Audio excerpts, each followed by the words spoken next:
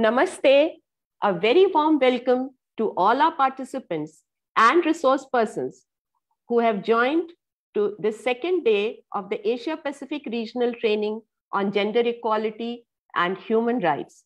As you all know, this 3-day online training program is being co-organized by the Asian Pacific Resource and Research Center for Women, that is ARROW, and CNS to help media and gender justice advocates work together to strengthen engagement around gender equality and human rights in the Asia Pacific region. This particular session has been designed for gender justice advocates. We have with us a galaxy of eminent resource persons to help gender justice advocates hone their skills to build strong partnerships with the media, increase their media outreach, and involve media as partners to advance gender equality and human rights. Just a few housekeeping announcements before we begin. Participants, please mute yourself while the speakers present. Please type in your questions and comments in the chat box or raise your virtual hand if you wish to speak. And we will need that particularly when we are doing the group exercise, the group work. We would like to hear more voices then. We need your support to make this session as interactive as possible and not just a one-way conversation.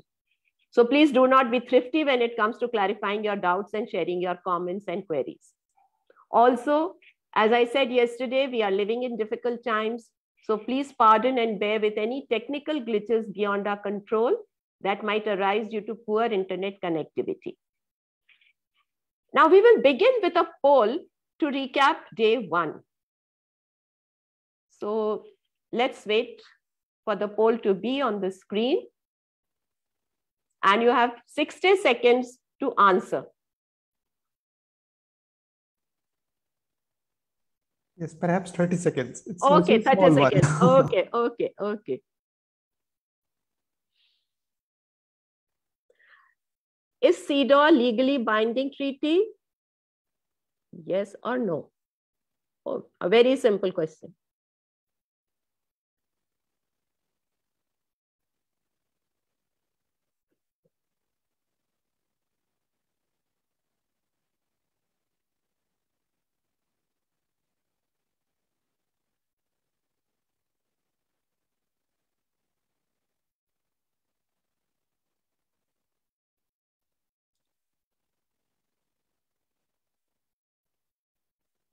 Okay, 83% said yes, 17% no. So here, does the majority win?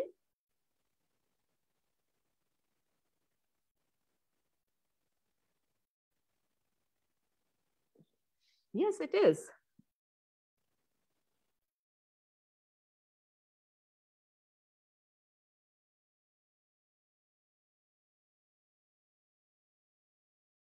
Sorry.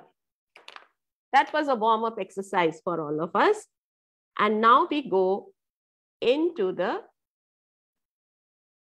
our second days. We will first discuss how to... Hi, Shubha, there are 3 more. Sorry. Okay, sorry. I'm so sorry. Just quick okay, ones. Okay, good. Sorry for that. Yes, the more the merrier, particularly with the polls. Yes, sorry.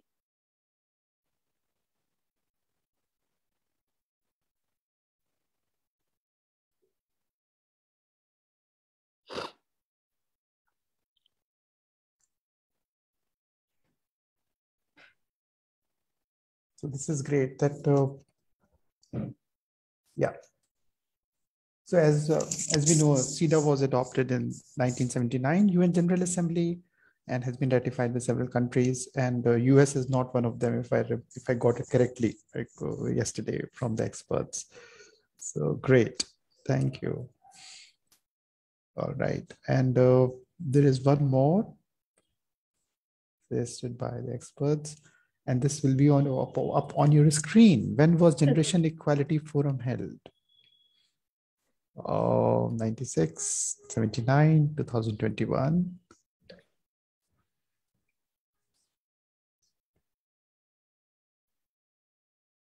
Yes, so it was held this year. You're very right. Yeah. Thank you. And so it was held this year, and it was held I think one in-person meeting was held in Mexico, as we heard yesterday, and then the other one in Paris, and has come up with a very strong program for especially accelerating the financial and other commitments for an accelerated acceleration plan, which we will share the links. All right, and this is the last one, promise. A very quick one. When was ICPD 25 held, leading to Nairobi Statement commitments? Yes, absolutely. Right. This was held in 2019 and came up with the ICPD, the Nairobi Statement, which has so important commitments reinforced by the governments and other stakeholders.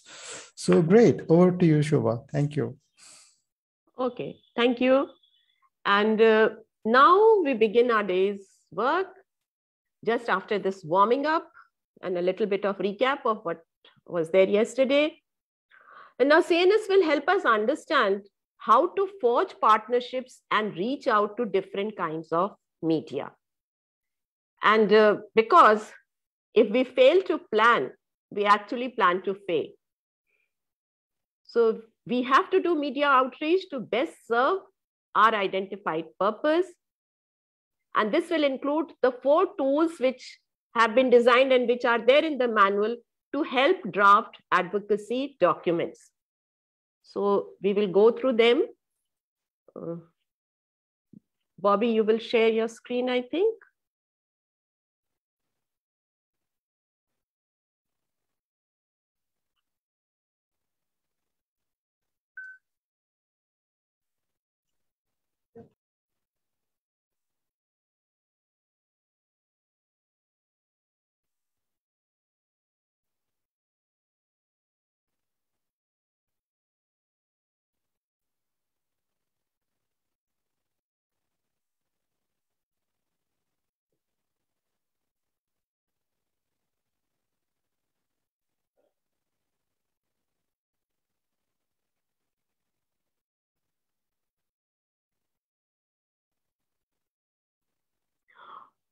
Of course, the first thing is to have a media database and regularly update that.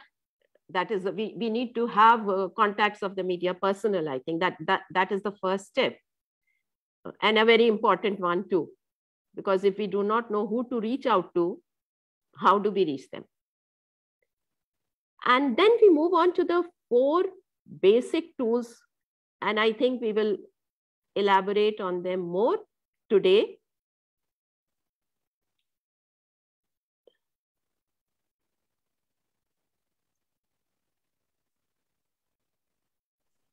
Hi, Shobha. Am I on the right page? Yes, it is about organizing the media list. We have not reached the 4 tools. Okay, yet. okay. We have not reached the 4 tools as yet.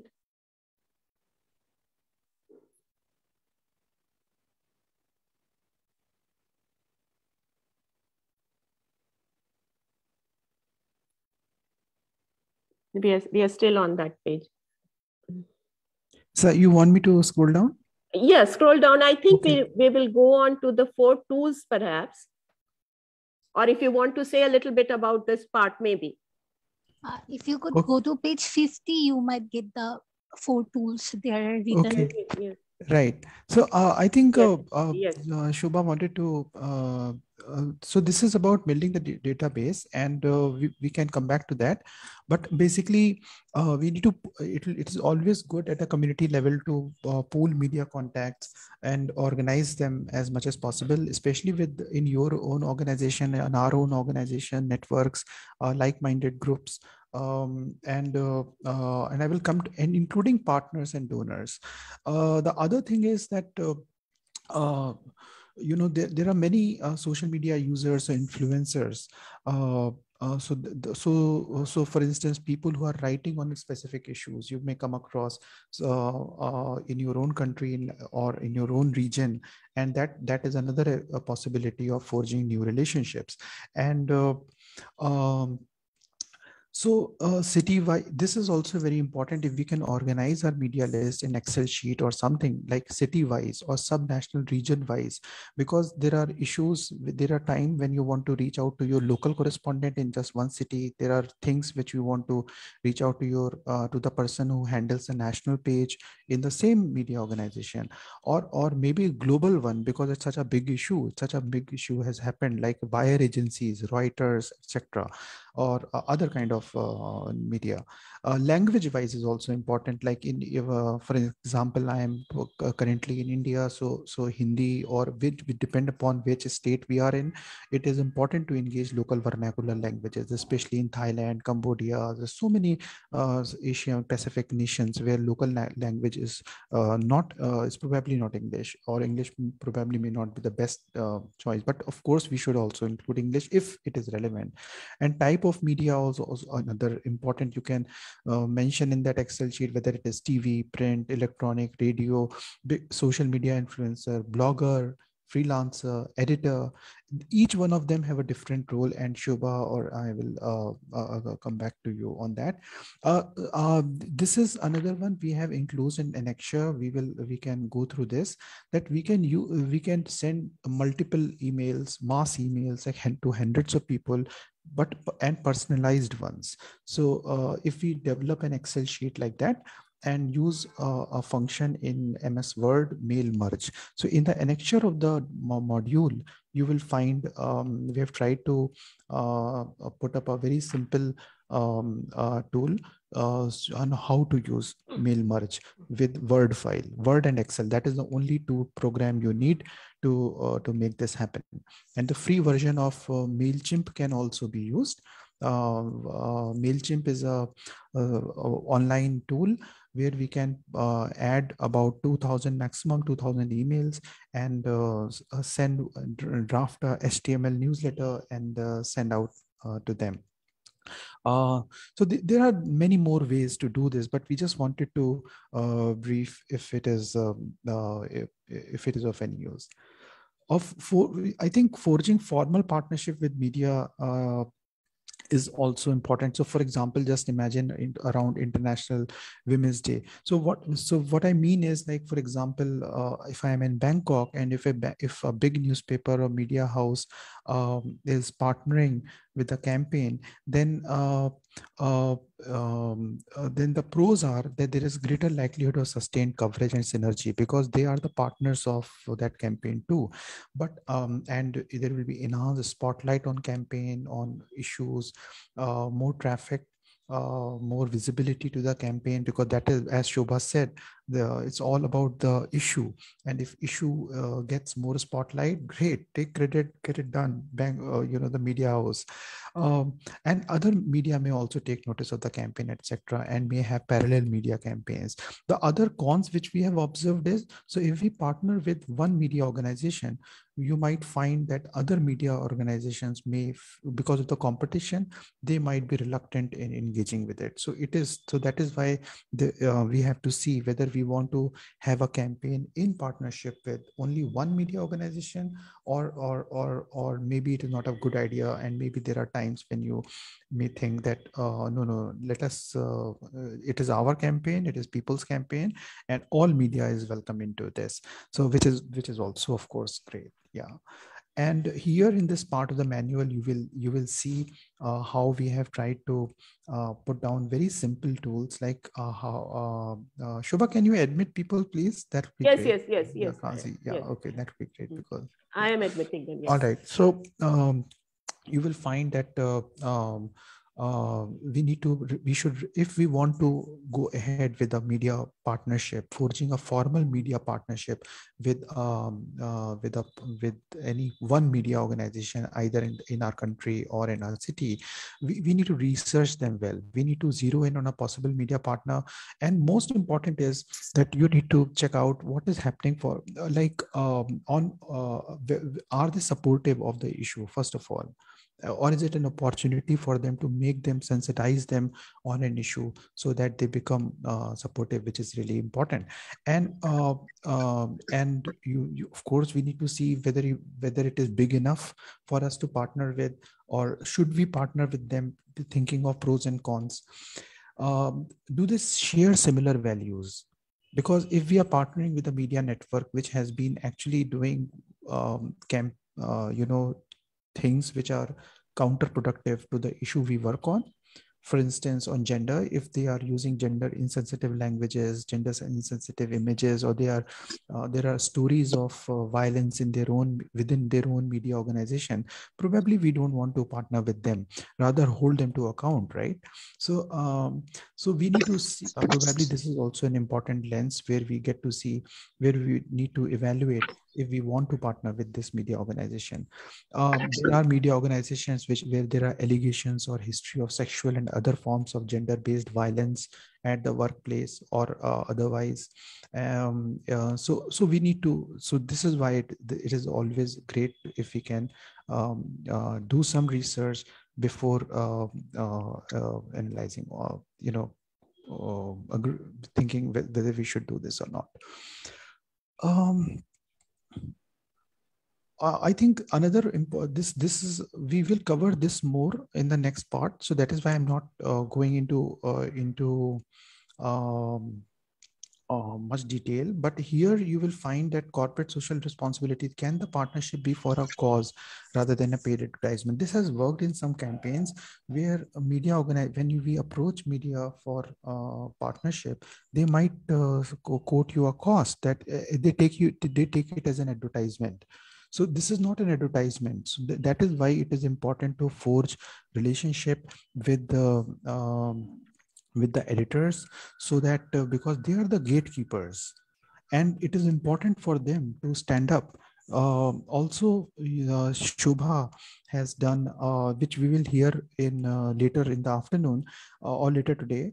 We will hear from her that in 2010 or 11, she studied all the newspapers of major newspapers of the front page of newspapers of South Asia, and she found gender-based inequalities within those media organizations.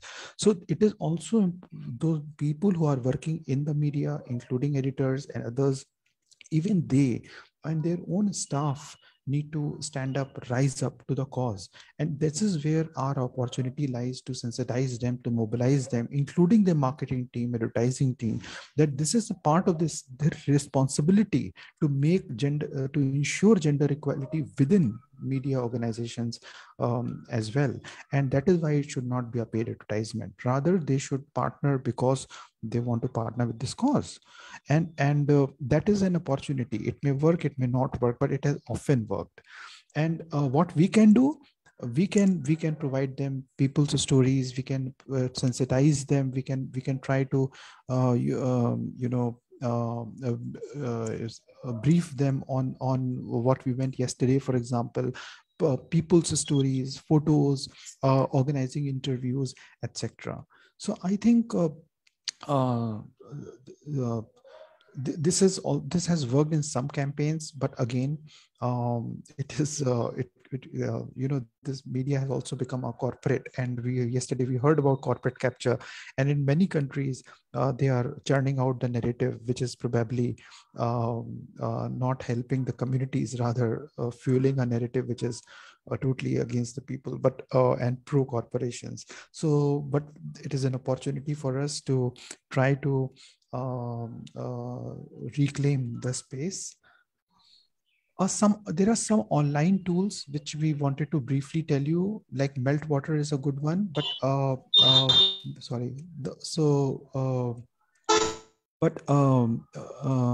and yep, sorry, I lost the page.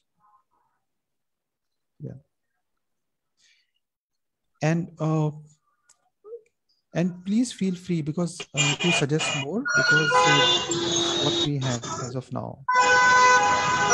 Can I interrupt participants? Please mute yourself. Please mute your device.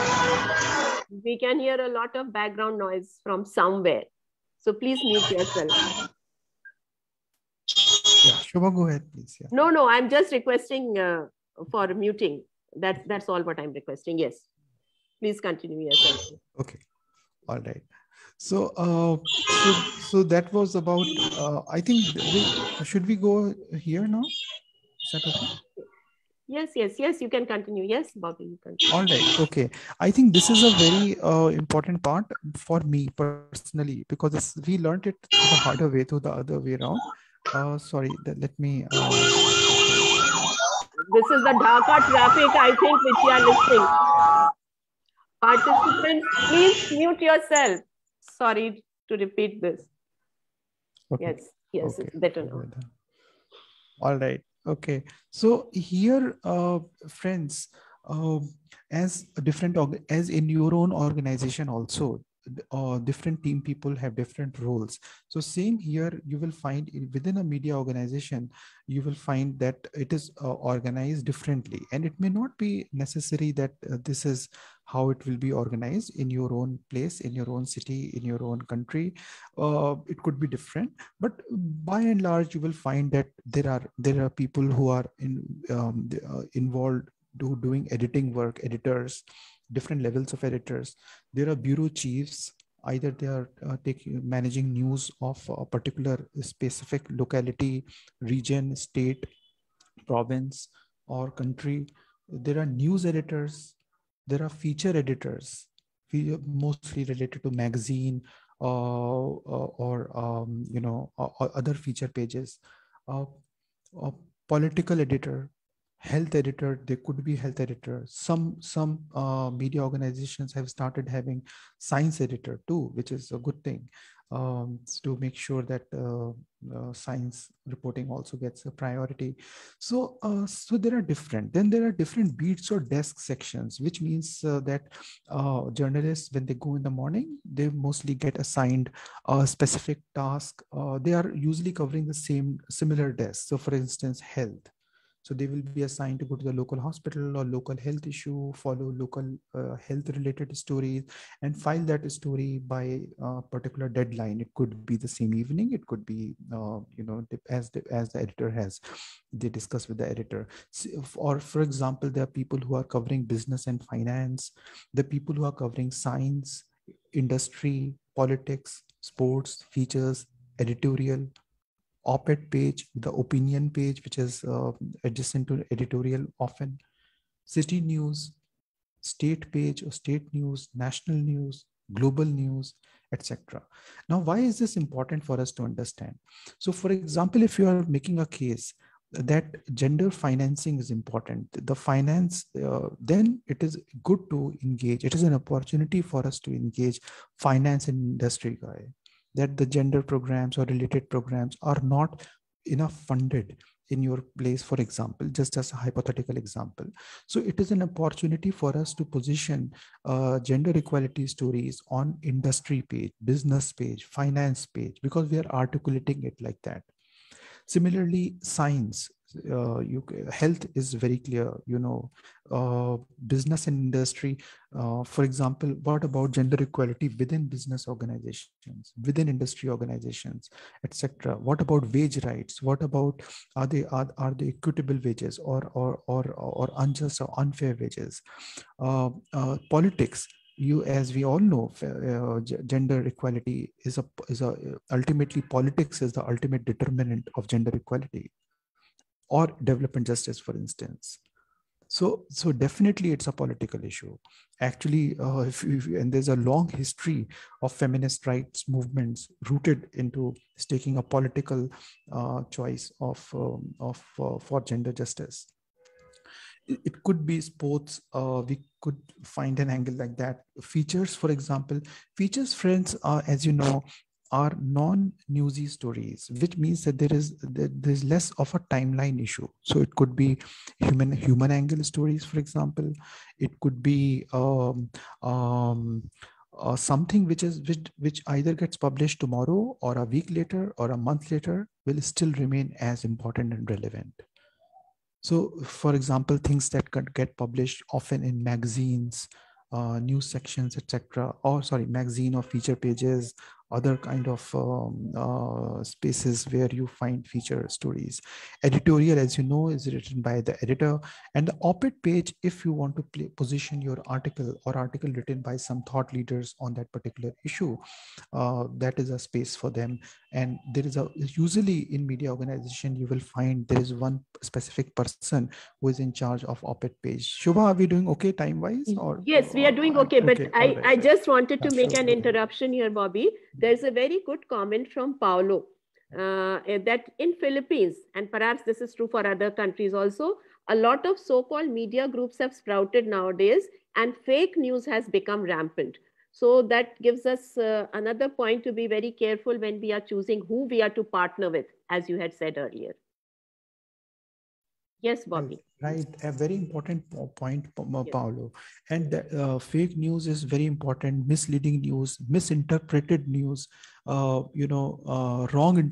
For example, in this is our challenge, and Shobha and I almost daily get involved with this, because our government here is telling us that we are just hold on, we are vaccinating n number of people. So they say, they will tell you that, so our government is telling that they are vaccinated. They gave so many doses because that is what makes them look good. But what do we have to look? We have to look how many percentage of our population is fully vaccinated. That is more important. So how much of our population in my city, in my state, in my country is fully vaccinated? Not how many have gotten, how many doses have been delivered.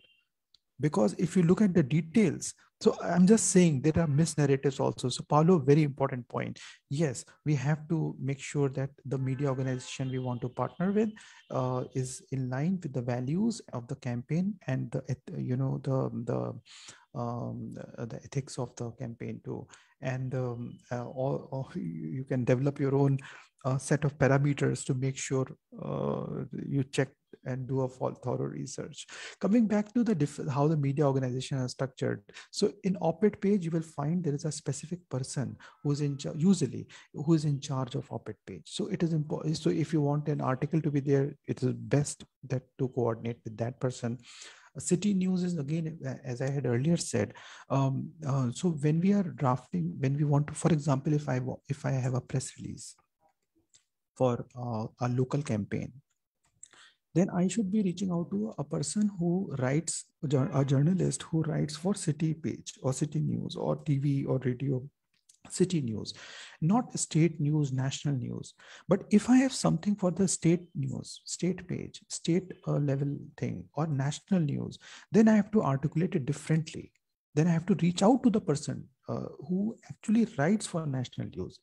And if I'm sending it to the person who writes op-ed page or who writes an editorial, no, that's a wrong example, editorial. I will tell you why very soon. For example, person who writes business or finance, if I am sending that person national news related press release, that is a spam email for, or that is not, that person is will be not in the best of position to help, except that if that person is sympathetic, that person might forward it to the right person. That is true. But so it is good to understand this so that we are really able to reach out to the right person within media organization to have that impact. Now, coming just quickly, one more point, editorial. Editor is very, very important. If we have good relation, if we can sensitize an editor on the issue we really care for and have that editor's support, that is a very important gatekeeper, gateway, because editor is the person who can influence where your news gets placed. It gets placed in city page, national page, front page, lead story on the TV, prime time, etc., blah, blah, radio, like the kind of placement, the kind of prominence it gets. I think that is a very important part. Second, if we do not know, I don't know, for instance, if I go to Manila and I'm not very sure whether the Manila Times who handles op-ed page, then the best person for me to go and check it, this is editor's office, and tell the editor that I am interested in writing an op-ed and here is a copy. Can you please forward it to the op-ed page editor or national story, etc. So editor is a very important gateway if it is possible for you to have that. Layout is design team. I'm not familiar. Yeah, so there is, of course, there are people who are involved with layout and design only. So there are copy editors, for example, usually in a newspaper. Now, why is copy editor important? Because a journalist files a story and then goes home, and the copy editor is the person who will copy edit and put it in the newspaper. And often the headline gets changed, or the text gets edited out. So if copy editor is sensitive to your issue, the editing may probably not damage the story or change the story a lot. So but it is always a tricky thing. But and of course in media organizations you might have advertising and marketing team too. uh, all right, so any questions, reactions? If you all want to share anything, what is that? Please unmute and speak right now. This is a good time.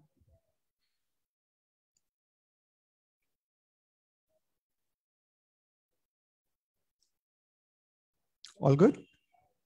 Yes, it seems there are no questions in the chat box. Anybody who wants to raise their hand and ask, please do. Please go ahead.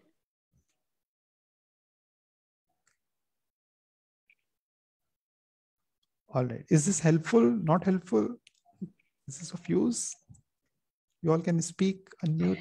Yes. Hi, I'm Shamima from Bangladesh. This is very useful, though I joined 10 minutes late, but I found it very useful because in coming days, actually, in Bangladesh, we are planning lots of interaction with media and the renowned daily newspaper in Bangladesh. So I found it very useful that how can we motivate them to be an advocate for the gender justice. But thank you for your great presentation. Any more comments, please? May I add, yes. Shobha?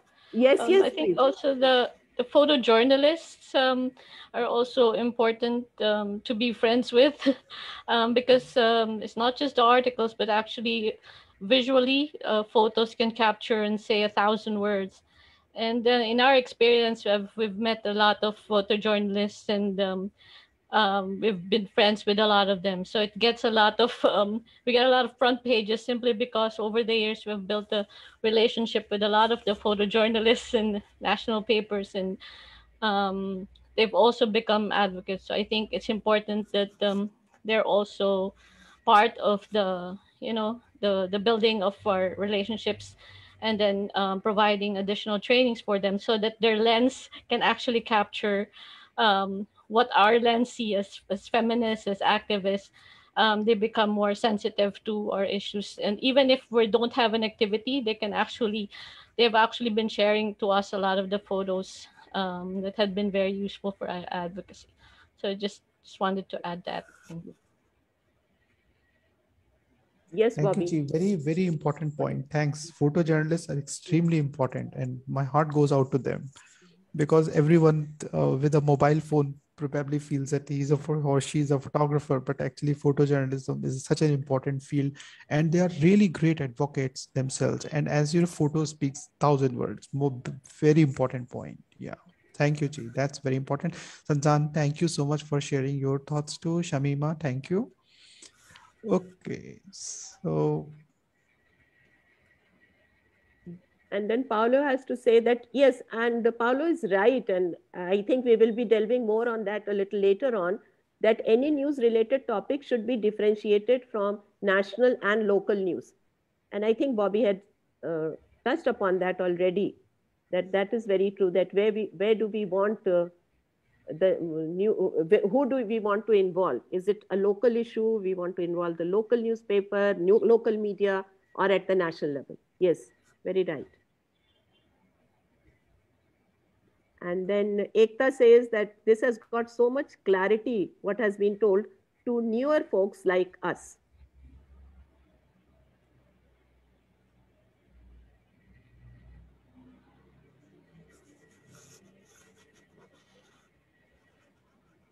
Yes, please, participant, please keep on writing your comments or speaking as you wish, as and when you wish. Yes. Right. So also please feel free to stop me or Shubha. So no Yes. problem. And Yes. Shubha, should we go to the next part, or are we do? Okay.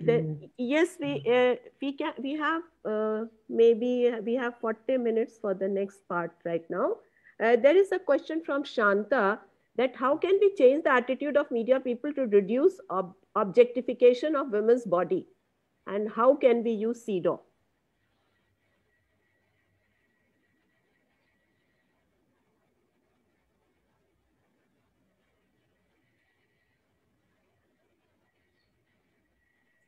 Yes. Yes. Sorry. Yeah. Should I So repeat? yeah, no. I have that question in front of me. I was just trying to open it. So Ekta, let me quickly respond to Ekta's comment. Yes. Hello, Yes. welcome, Ekta. Ekta, yes, this presentation is actually what you are seeing on your screen is the manual, which was launched yesterday. So I will, and I've emailed you the link, but I will again email the link after the session too. Thank you.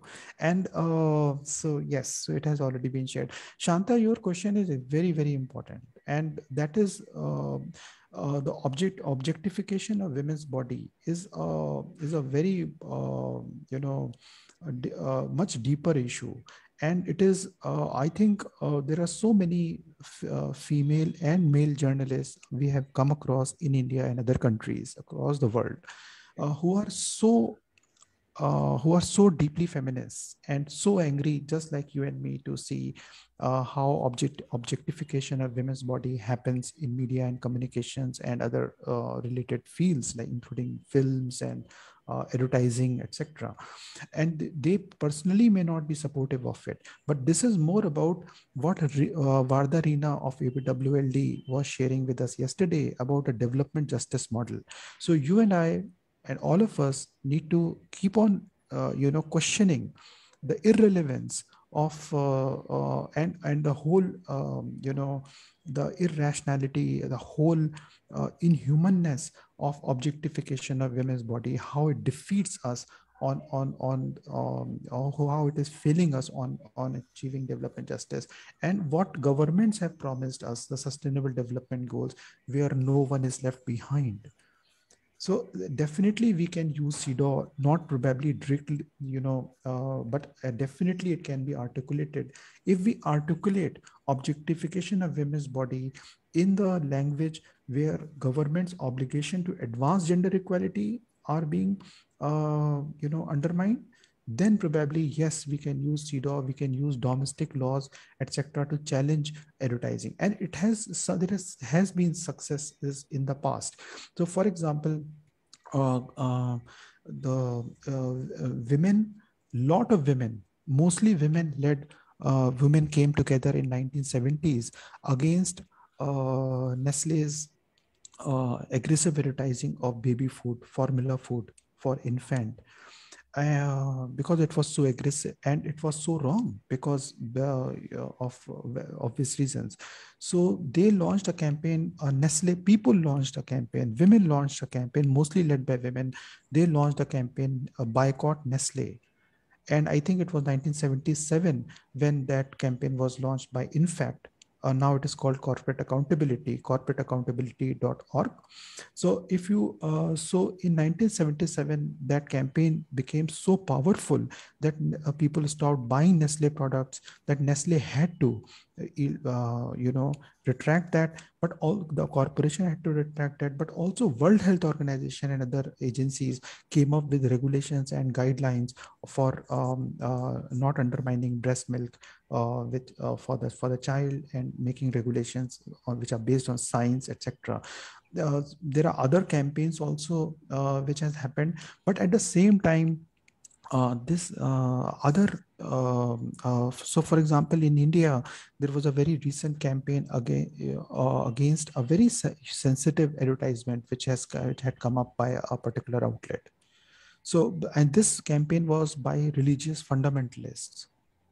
So it is both ways. So, but you are very right. Media should be, we should keep our pressure on.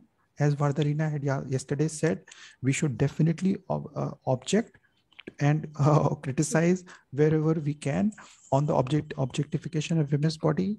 And if we use CEDAW, if we use ICPD, Beijing platform of action, generation equality commitments, which we just heard yesterday, and others, domestic laws, please do that and articulate it that way. Yes, Ekta, you can definitely ask something. Yes, please go ahead. Unmute and speak. Yeah, sure. Hi, everyone. Thank you for this wonderful session. So my question was centered around how rape as a crime is reported. I'm from India. It's almost on a daily basis that I keep taking these screenshots of the headlines. I put them on Twitter, and I tag and say, you could have reported this in a better way.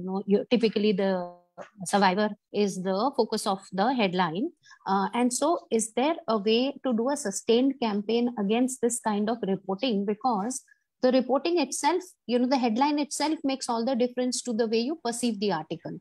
And there are some guidelines that have been set out by, I think, Feminism in India or something, but these are not really followed. So, so two questions. Can we do a sustained campaign against this kind of reporting?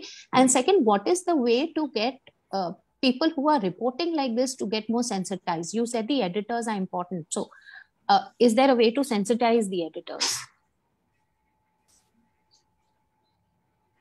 Yes. So thanks a lot, Ekta. Very, very important question. And this is a question which is very close to Shobha's heart.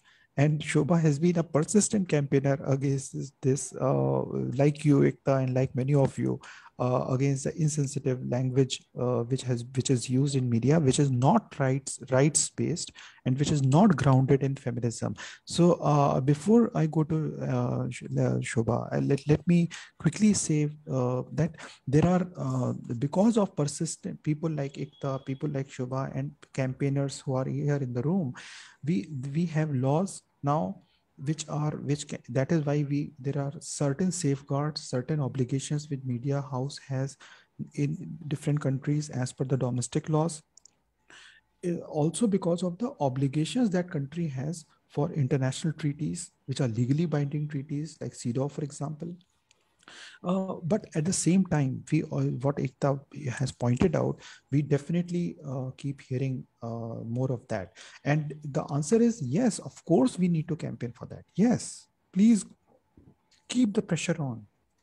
Shobha, will you like to, I'll hand it over to you. No, I was just remembering one sentence from what Ekta says and it's good, Ekta, that you're actually taking screenshots of those, that news which comes up, because always you hear a woman was raped, a 3-year-old girl was raped, 10-year-old girl was raped. It never says, that a man raped a woman.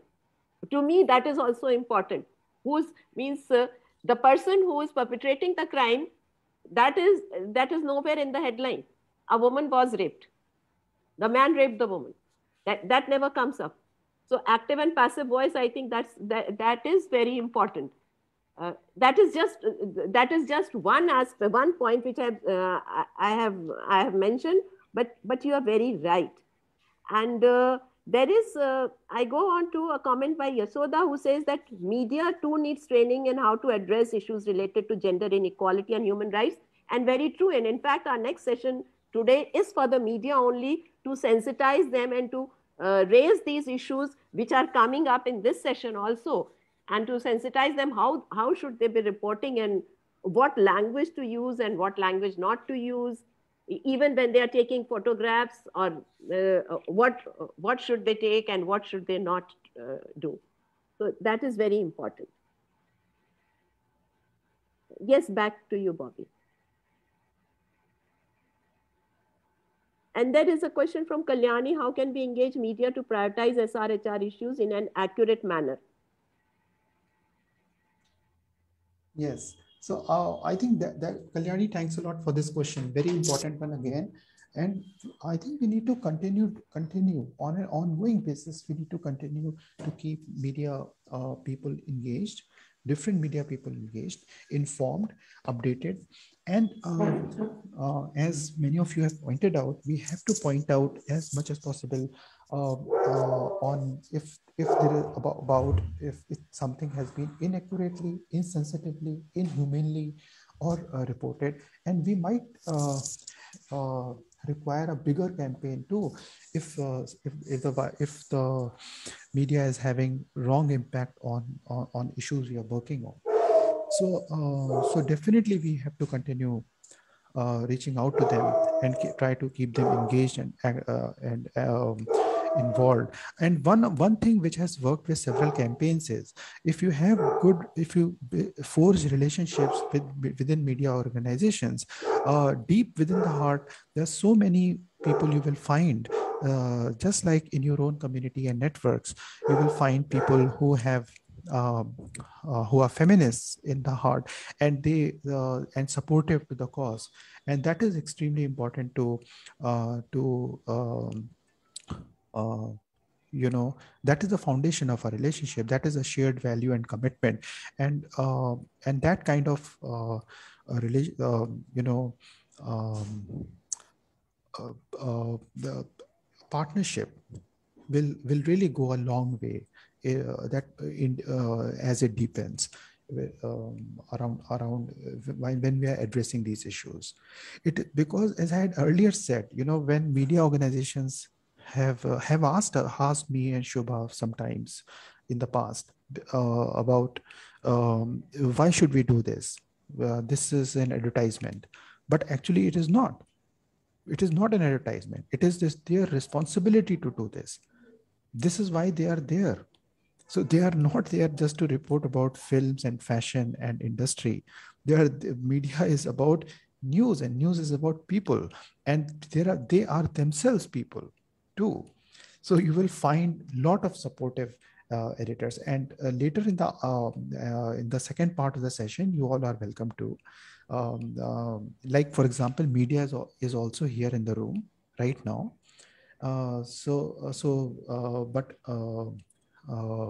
So coming back to the point, so media organizations themselves have done surveys on glass ceiling and other kind of just gender inequality within their own organizations, and they will be sharing a report. You want to say something, Pratichaya? Oh, yes. I just have one question. Actually, I'm from Nepal. So since I can't type on my phone due to my visual impairment, so the thing is like, don't you think I stayed in India, studied there from JNU and all that? So the thing is actually, so I also feel that Indian serials are also responsible for the provocation of, actually for the provocation of, stereotyping, actually the societal norms, the traditional societal norms associated with women. So don't you, on that note, don't you think these Indian serials must be banned completely? Because they, as Shanta was earlier talking about objectification of women, so these serials also provocate for the same.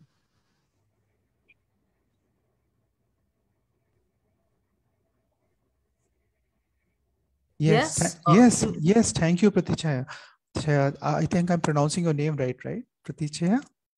Yes, that's correct. Yeah. Okay. Thanks, Pratichaya. And thanks a lot for joining in, by the way. So yes, I'm an FLTP graduate. Okay. So I just got an invitation. So that's wonderful. Great. Absolutely so good. So welcome.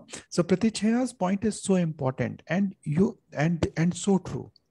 There's so many soap operas, serials, TV serials, radio, newspaper content which we see, films, songs, etc., which are churned out by corporate industry. And you will see what the point which was earlier made about objectification of media, of women or other things in interest of the, and also you will find a link between the capitalism, patriarchy, very, very clear link.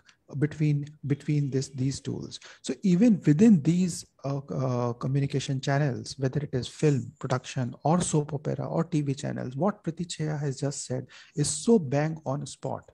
There are so many films, not just in India, even in other cultures and countries, even Hollywood, you will find where objectification of women, where the values subconsciously or consciously, which they are promoting, knowingly, which they are promoting, uh, is actually harming us, harming the people, and just for minting more money. And I will give you a very different example, but to make a point. When studies were done in early 2000s of tobacco product placement in Hollywood films and Bollywood films. It was done by University of California, San Francisco campus and Ministry of Health, Government of India. Then they found, so US found, not Indian government, the US found that the tobacco company pays Hollywood films to place brands, tobacco brands, to buy time so that the lead film stars in that film are using tobacco products. So because that was a very effective means of portraying tobacco use, normalizing tobacco use, glamorizing tobacco use, and especially catching the fancy of children and young people. And the film industry took money for that. Why will they do it for free when they know that this is one of the most powerful tool to reach out to young people and try to lure them into tobacco use? Because tobacco industry is losing more than 8 million people every single year of people who die because of tobacco use. So they need to recruit more than 8 million people, young children and most of the tobacco addiction begins before the age of 18. So this is what they were doing. So they were using films. And when you and I as consumer see those films, since generations, if you see older films, you will find much more tobacco placement, and you will find how camera zooms in on specific brands, not just tobacco brands. You might see it, some other food chain brand, some other car brand, some other kind of a consumer good brand. And you can definitely doubt that this could be a brand placement in that film. Now coming back to the gender one, definitely your Ekta, your point is, the Pratishtha, your point is extremely valid, and we all need to point it out. But it is part of the larger struggle to for gender equality, where we need laws in place to ensure that this does not happen. And again, coming back to the tobacco example, the laws came in. In India, we have a Cigarette and Other Tobacco Products Act, because of the Global Tobacco Treaty. The Global Tobacco Treaty, which is ratified by over 180 countries, even Nepal has ratified, the whole of Asia Pacific has ratified it except Indonesia. So all the countries in Asia and the Pacific has ratified the Global Tobacco Treaty, and it's a legally binding treaty. So there is an article, I think it is Article 13 on tobacco advertising, promotion and sponsorship. Sorry? Yeah. So Indian government has a law banning tobacco showing of portrayal of tobacco use in films, or there are specific regulations, warnings, etc., which they have to show. It is not ideal, but this is after consistent pressure from the scientists, doctors, tobacco control advocates. Legal changes has happened at the global level and of course in the domestic context as well.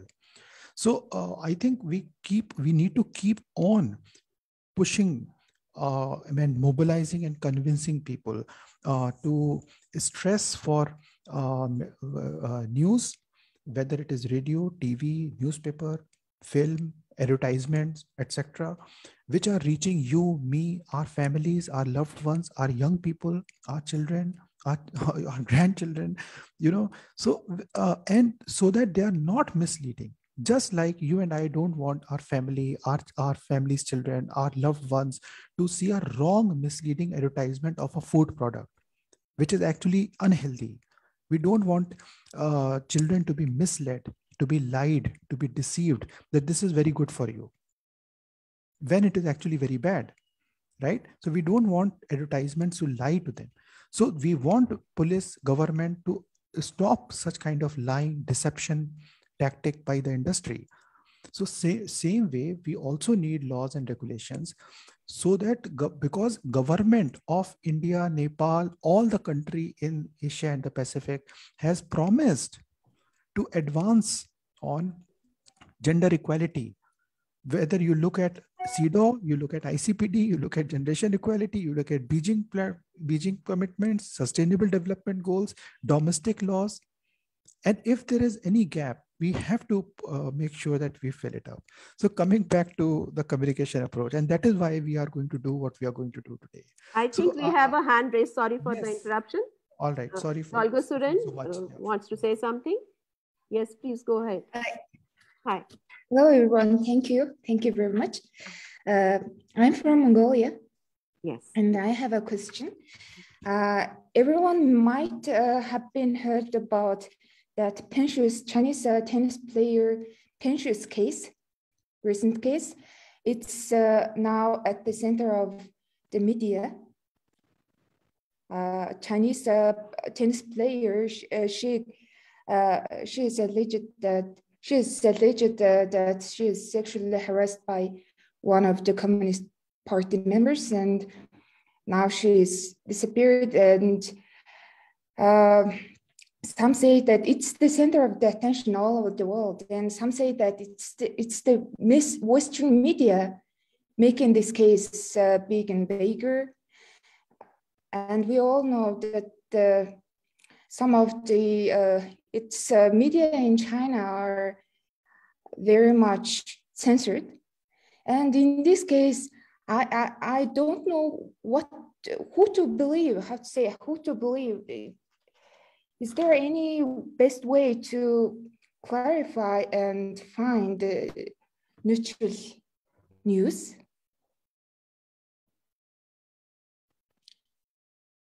Does my question make sense? Yes, yes. Dolgar Suren, right? Am I pronouncing your name right? Yeah. Okay. Very important point, Dolgar Suren.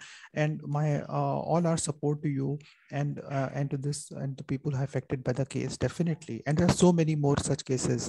And you so I think in this case, for example, even if a media is censored in China or in other in places where we work in, it may help if if we try to engage media outside the region, the international media, national media, etc., outside the region, wire services, and others. And this is why we are going to talk about the upcoming sessions. And this is exactly what we are going to talk about in the upcoming sessions. So quick answer is yes. I will give you a very quick example of this. Like there was a campaign in 2002 or 3 against a Coca-Cola bottling plant in Varanasi in India. And the farmers were protesting because the plant was taking out too much of groundwater, and there was no water left for them to water their crops, and there were other issues also. But the Coca-Cola plant had influenced the government and bought the media locally because they paid huge advertisements to the news media. So what the activists did was they reached out to the national media and also to the Coca-Cola headquarters at Atlanta in the shareholder meeting. There were people who raised this question in the shareholder in Atlanta. And that is how the news broke out of what was happening in that small plant, not a small plant, but in that small place in Mehdiganj in Varanasi in India. And that it was very difficult for Coca-Cola to kill that news. Or to kill that movement. So I think this is a very important issue. If local media is not supportive, if there is censorship, if the if there is, then we need to find more creative, innovative ways to reach out to and be heard, and use media and communications in this today's age and time to try to put more pressure on the local government to hold the perpetrators of that crime to account. It's an ongoing challenge, and all support to that. Yes, Shobha. Yes, How are we going time-wise? No, I think we should move on to our 4 tools now. So we are a little short of time, but otherwise we are going well. And a discussion, we cannot be very strictly bound by time. Yes, we try to stick to it, but good that we have had such a vibrant response from the participants. Very good. So we can go now to the 4 tools we have. Yes, Bobby. Yeah, I will just respond to Yasudha Kura. Yasudha, your yes, point is, sorry. Yeah, sorry for this. Just 1 minute, Shobha, please. Yeah, sure. Yeah, she asked that, Yasudha asked that, can CEDAW recommend? Yes, CEDAW should recommend. CEDAW, you see, our governments are the ones who have every government who has ratified CEDAW has same power, privilege to raise an issue, to one vote, etc. When the negotiations happen, so they should be the ones. If we lobby with the governments, if the decision happens in CEDAW process, then it becomes legally binding and it becomes an obligation for all the governments who have ratified CEDAW to implement that. So yes, the other way is that, of course, we need to push for domestic policies, local policies, etc., depending upon our own national constitutions, legal framework, policy framework we live in. Let's hope it happens. And cartoons, probably you have right? Yeah, of course, cartoons are very powerful, not just for school curriculum and children, but also for adults. I think for me also, I like it. I'm not very sure whether I have grown up or not, but but I love cartoons definitely, and very powerful means of communicating very complex and very difficult things. All right. So sorry, yeah. Before we move, then I think Abhiti Gupta says that media spaces like Khabar Lahariya need to be promoted. Abhiti, in a nutshell, can you just share with the other participants what is Khabar Lahariya about? I would like to hear from you. Just very briefly. Hi everyone. I'm Abhiti and I'm from India. Khabar Lahariya is one of the local news media from in India. All the reporters there are women, and it brings out reports from local spaces, and I mean they're very active, and like their approach is rights based, and they do a lot of sensitive work. So yeah, like I mean the spaces like that should definitely be given enough limelight, so that so that they become they are like mostly they become a space where like that people can look up to. That's how I think it. And I, obviously, like if you want to add anything, please do that. And other thing that I was mentioning is about like how the education system within media schools, and like the education should also be have some ethical norms that that are taught, I would say, or that are introduced to people who are getting into the field of media. Yeah. Thank you for the opportunity. No. Thank you, Abhiti, for making really very good points. That at the local level, we need also a lot of sensitization from the media, for the media also. And as I know, because one of my students has been part of Khabar Lahariya. She was there. I do not know if she's still working there or not. And sensitizing women also, and through the local language, and through local outreach. I think that is very important if we really want the global treaties to actually be implemented at the ground level. So Khabar Lahariya is doing good work, and I'm sure in other countries also there would be such media outlets working. Yes, that's from me, Bobby, and now can we move ahead? Right. Okay. So thanks a lot. And another point which she raised was about the media schools. So definitely that is another opportunity for all of us to influence media schools, to have, to catch them young, so that they really can become if they are all, they must already be very great feminists. So, but they should really have great concepts about gender equality and stuff. And when they go out into the professional world and try to preserve them and strive for that, yeah, definitely that is also a very good idea. Shamima, So, yeah. sorry. Shamima has to say that this is very important information, but to sensitize media is very difficult as they have their own values. And I think for that, ongoing dialogue and conversations are very important to sensitize anybody. I think dialogue is important. Yes, Bob. Yes. See, I would say there's a very important quote, Shamima, which I often remember, in these times, especially. And that is, the answer is always no, unless we try. Right. So we have to try, even if they don't, they're not too receptive right now. One day they will, because they are also human beings. This is what we should believe. And we should keep striving, keep trying, keep being innovative. What works, what does not work. So don't do so. Keep trying.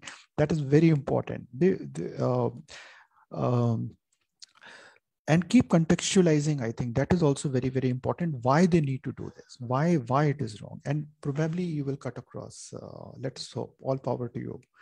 I think before Shubha goes to this section, I think this is a very good part of the manual. Also a very good part, that defining a clear purpose and identifying approaches for media outreach. So these three guiding questions, or probably they could be more, but at least these three are really relevant when we are trying to do media outreach. When we are trying to do media outreach, whether it is in China case, which was just shared, or in any other, for any other purpose. So what are you trying to achieve with the planned media outreach? Are we trying to get a coverage? Are we trying to get the government heard, hear this news? Are we trying to put pressure on the government? Are we trying to, so what are we trying to do? And it could also mean that, are we trying to get something published on national page, local page, a feature page, radio? Dr. Shukla is amongst us. He is with the All India Radio, the largest radio and the most powerful media in the country, in India.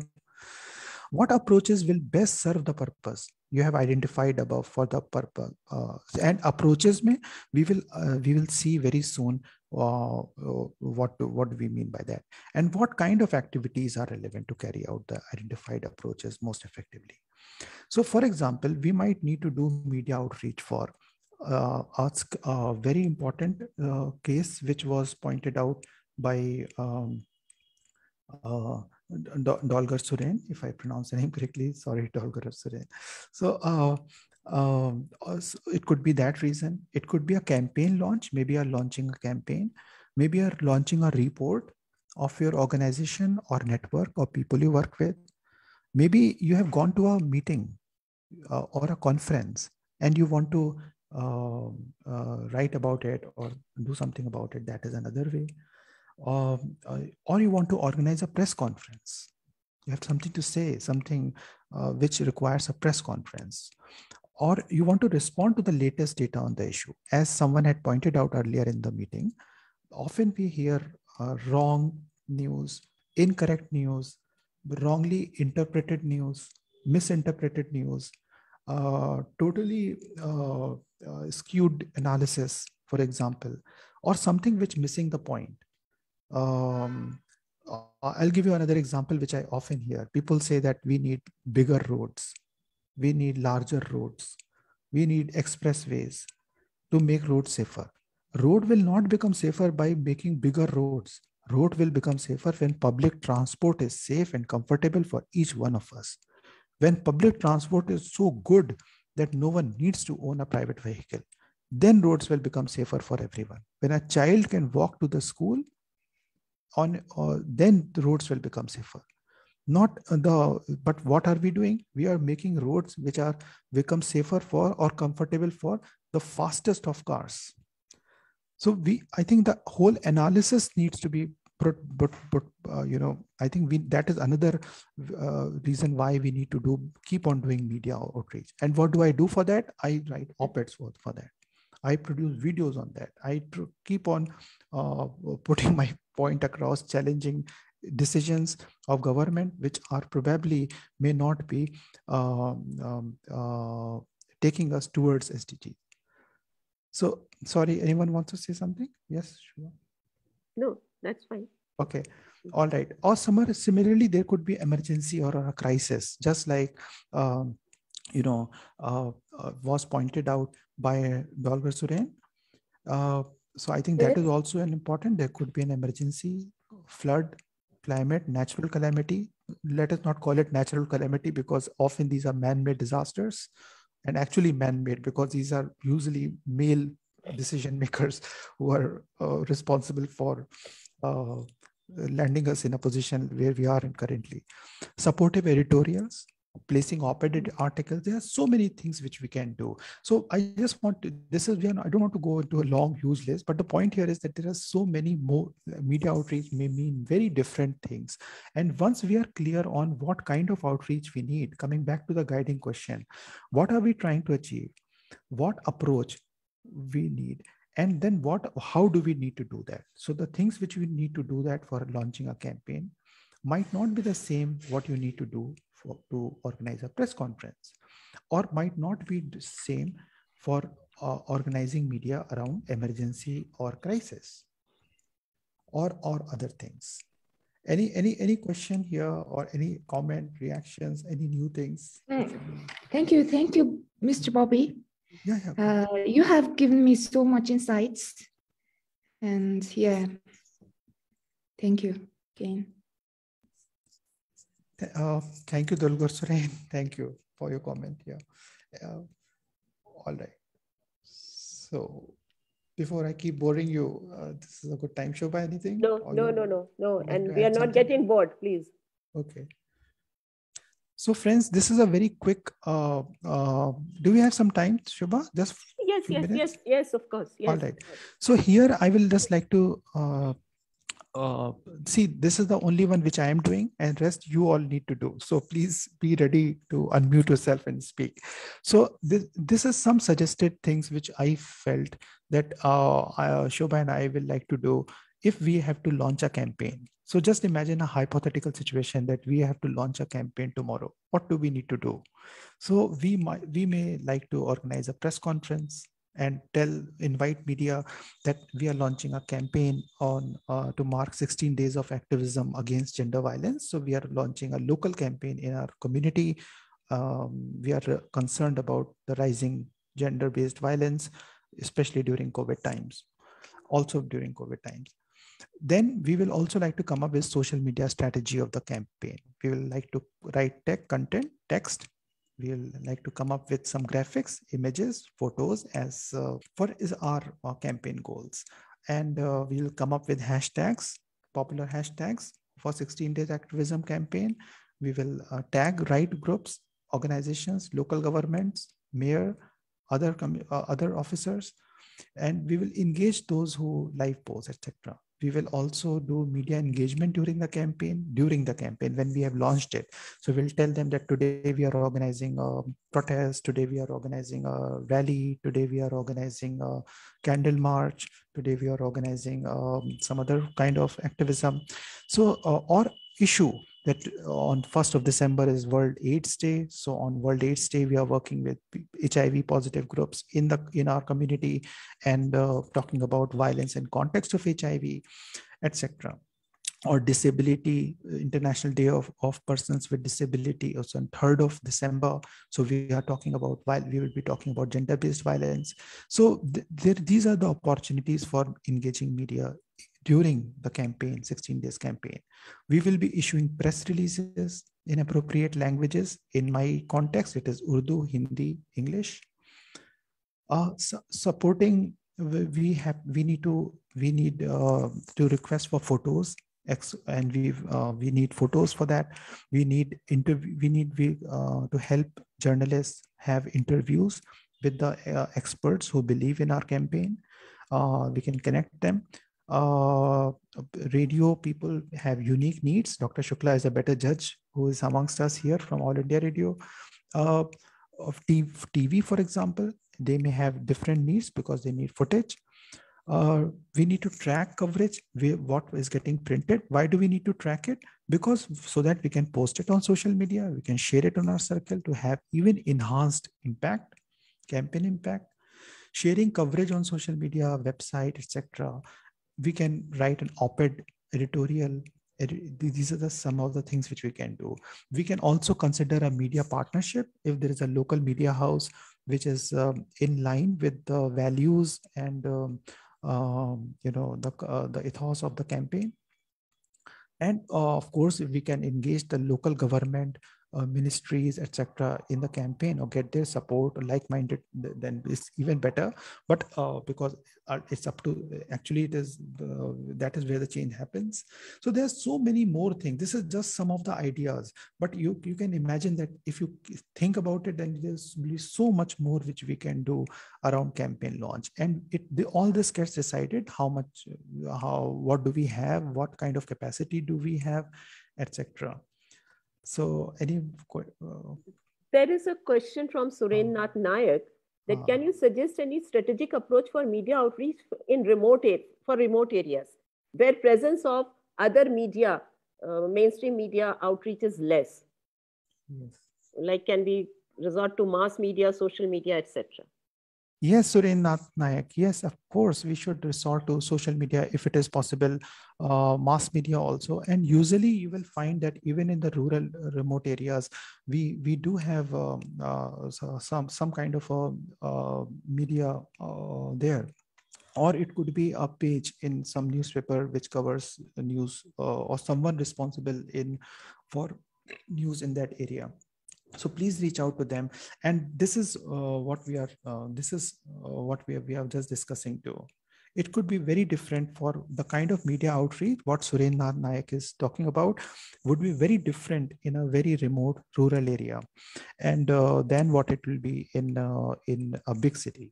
So one thing which may often work in remote area is that it depends, but usually you might find local newspapers of nearby towns which can give some space there.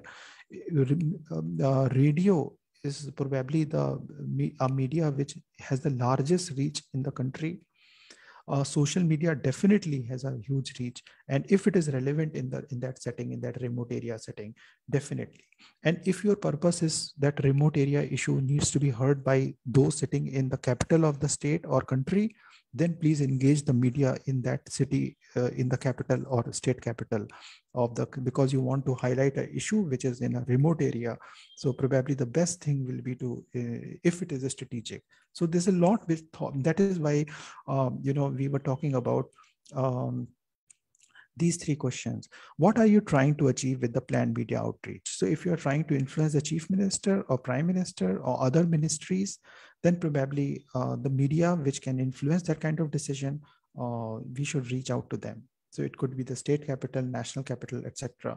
And what approaches will best serve the purpose? Yes, again, should we write a press release? Should we help organize interviews of correspondents who are sitting in national capital, state capital, nearby towns with those people in the remote area? Or should we help them organize a visit? Or what kind of things we can do, and what kind of activities are required to, activities, maybe we'll come to that. We are just about to dive deeper into that, like writing press releases and stuff. Paolo, for you, when sending out Yes. media advisory press Yes. conference. Paolo, it's a very important question, but the answer is I don't have an answer. Sorry for that, because it could depend a lot on from city to city, country to country. It can differ a lot. So best is to check with the person, a journalist from where we need to have that kind of a press conference. What is the best time to organize the press conference? So for example, in the city where I am in, afternoon is the best time, because in the evening, journalists are busy filing the report. So that is why. But it may not be the same in Delhi. It may not be the same in Chiang Mai it could be very different. So please check with them. How many days prior to the event? I think if you're organizing a press conference, then the press invitation should go at least a day before, but even longer, it is a good idea to remind people that we are going to organize a press conference. So if we can inform press journalists beforehand, that is the best. But at least a day is a good ideal. But in many situations, it is an urgent press conference. That is a different story. And when we are inviting press for press conference, don't forget the photographer or photojournalists. There's a question from Queen. How do you develop relationships with editors if you are a new and inexperienced media person? I think this is a very very important question, but the answer is could be very subjective and very different, and there's no trick. See, I think it is about relationships, and we all as human beings have a tendency to develop relationships. So it's good to meet them, probably, if not possible in person, then at least engaged with them as virtually or other ways. Again, as I had said that, see, it is we as gender equality advocates are, so what media is trying to do, let me put it this way. If any one of us is trying to do, anyone, whether it is gender equality advocates, we may be working with non-profits, we may be working with media organizations, government agencies, whosoever. If what we are doing is not socially just, and if it is not ecologically sustainable, then it is not a feminist agenda. Then it is not going to serve the purpose of our governments, which have committed to sustainable development goals where no one is left behind. So that is why they cannot harm, we cannot harm the progress our governments are trying to make towards SDGs or other commitments for a socially just and ecologically sustainable world. So I think we need to agree on at least this is a minimum common agenda of the editors also. They don't want their media houses to be branded patriarchal, sorry, not anti, but patriarchal. They do want to be called, everyone, all of us wants to look good or to be good. We all try to be good. So it is, but they are also under tremendous pressure of different corporations, advertisement revenues, marketing, advertising divisions of their own media houses often. So, but having said that, just like yesterday we heard from so many leaders, we need to keep pushing the envelope. We need to keep pushing the envelope. Taking us closer to the goal of gender equality. And very often you will find that, if you meet 10 journalists in your own local community, you will find more supportive relationships than relationships which are not at all supportive at all, which are deeply patriarchal or which are not responsive. So most likely you will have it is always a challenge. We all are trying to figure out a way to build stronger relationships. Anything else, Shobha? Umanga has written.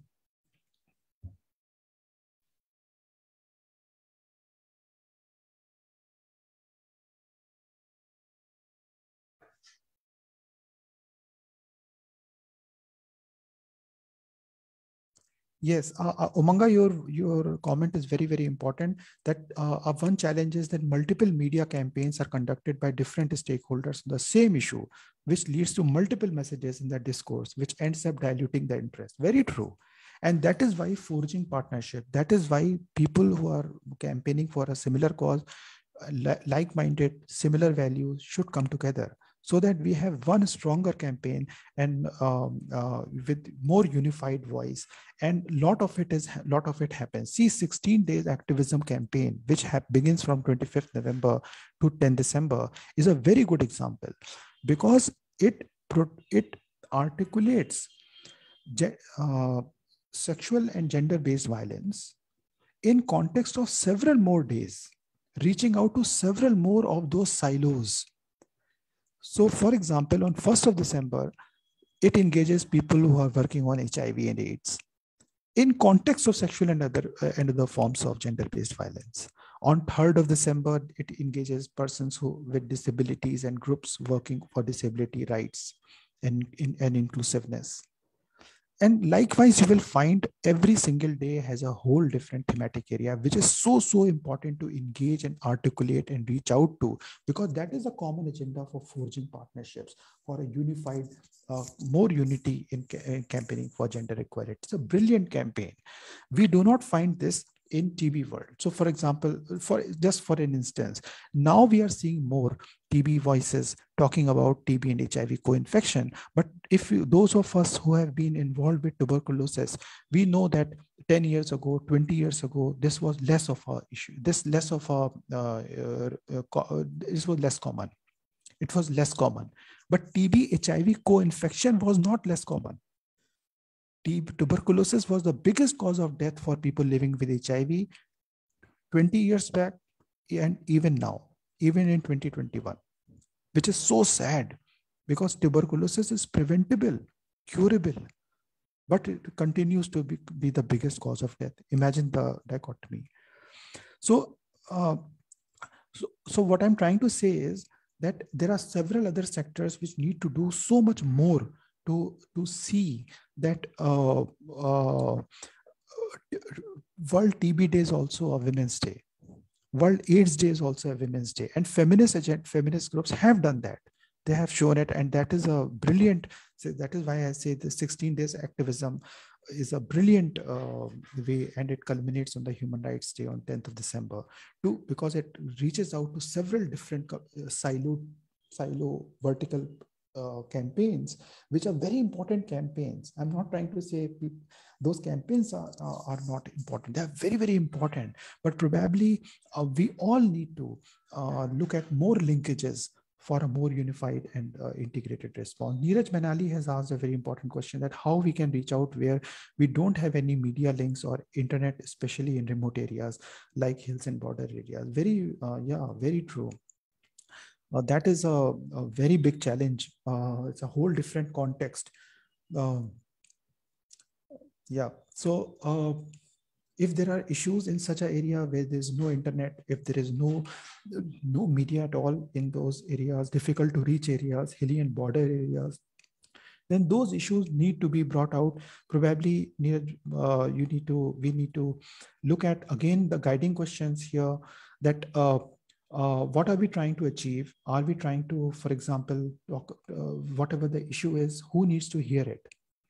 If you think the state government needs to hear it, let us reach out to the state capital media and try to encourage them why they need to hear it and why they need to cover this. And again, and who is the best reporter who can help us with that? Maybe the district reporter or something like that. What approaches will work? It could be reaching out to the state or national capital media, depending upon the issue. It could be a press release. It could be helping the national or state level or district correspondent interview via phone or some way a person who is in the remote or border area on the issue, which is very important, etc. And how are we going to prepare for it? That is exactly what Shobha is just going to dive into. Ekta, as non-patriarchal feminist people, how do we tackle the current misinformation floating across the internet? Yeah, thank you, Ekta. Very important one. That's a persistent challenge which you and I and all of us probably in the room will agree that we are confronted with all the time. So please keep on challenging. And I think trusted publications. I think we should trust everyone, but double check. That is what I will say. Even if it is Lancet, just 2-3 days ago, I was having a conversation with someone. So yes, you are very so. So probably the data which is on the UN organization websites, government websites, we should have a look, but try to contextualize it, how reliable it is, how reflective it is of the real situation on the ground. if there are gaps in that data, how inclusive is that data, etc. So there are certain data which we might go with, which is dished out by the government or UN agencies or other agencies, and there are certain data which we might take it with a pinch of salt, because we have more, our analysis might be a bit different on that. Yeah. Shubha, how are you doing time-wise? Welcome, Selena. I see Selena. Very happy to see you here in the room. Welcome. Thank you. Selena has been a long time activist for making lives of people living with HIV better, safer, and this world a better, safer place for everyone. So Selena Menzies salutes to you. Welcome in the room. You're a big inspiration for me personally. Thank you, Bobby. Thank you. All right. So Shobha, are we doing okay time-wise? Yeah.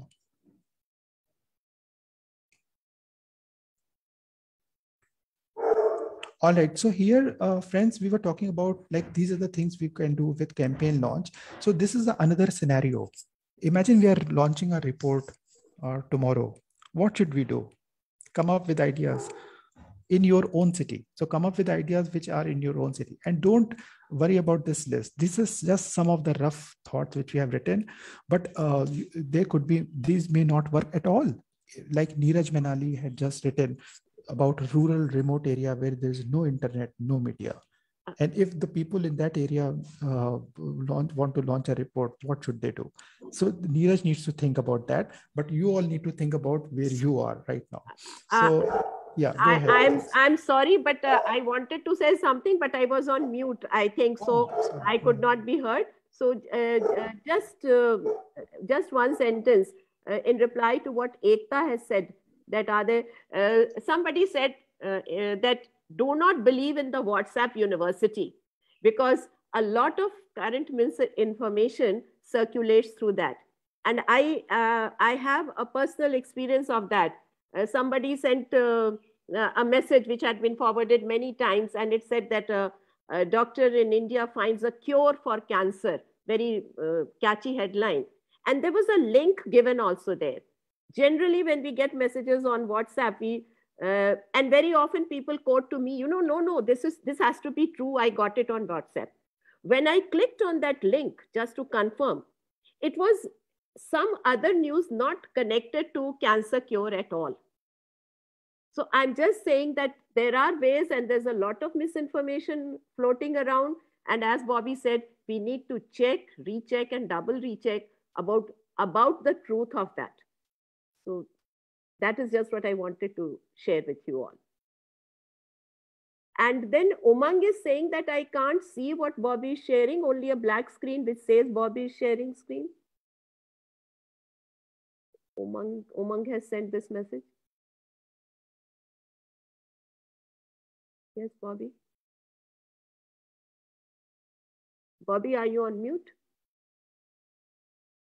Sorry. Yes, I was on mute. So Umang, can you try, if you are watching us on a mobile device probably, then can you just try swiping left or right? Bobby is black for everyone actually. So I'm also seeing the black screen. Oh.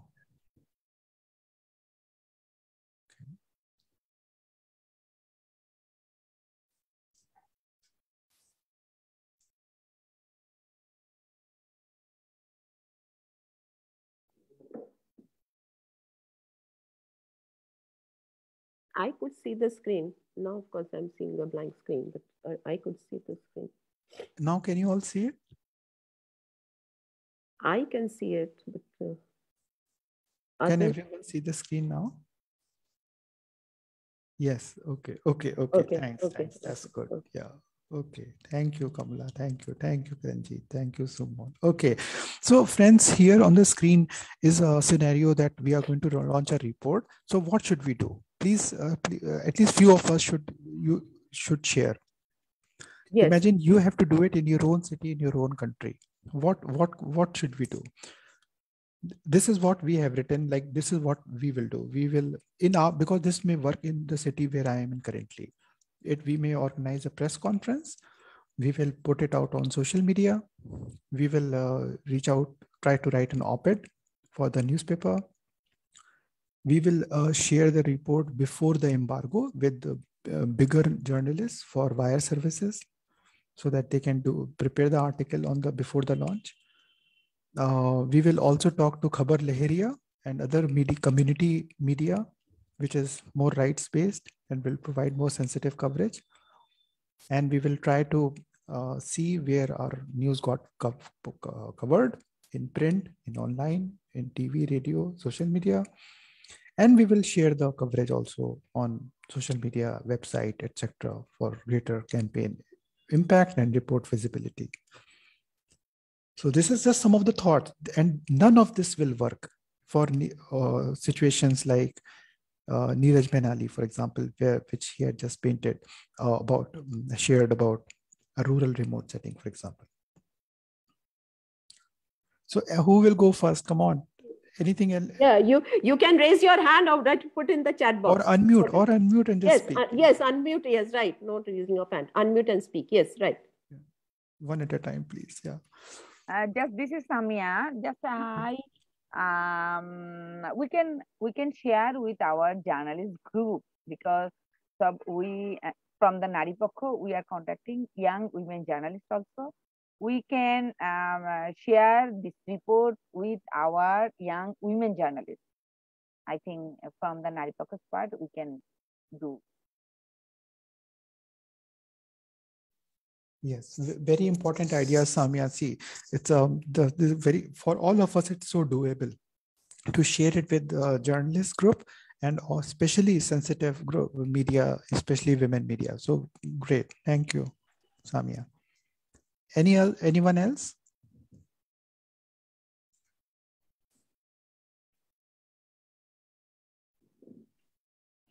We can also take the other. Yeah, sorry. Go ahead, Shamima. Yes.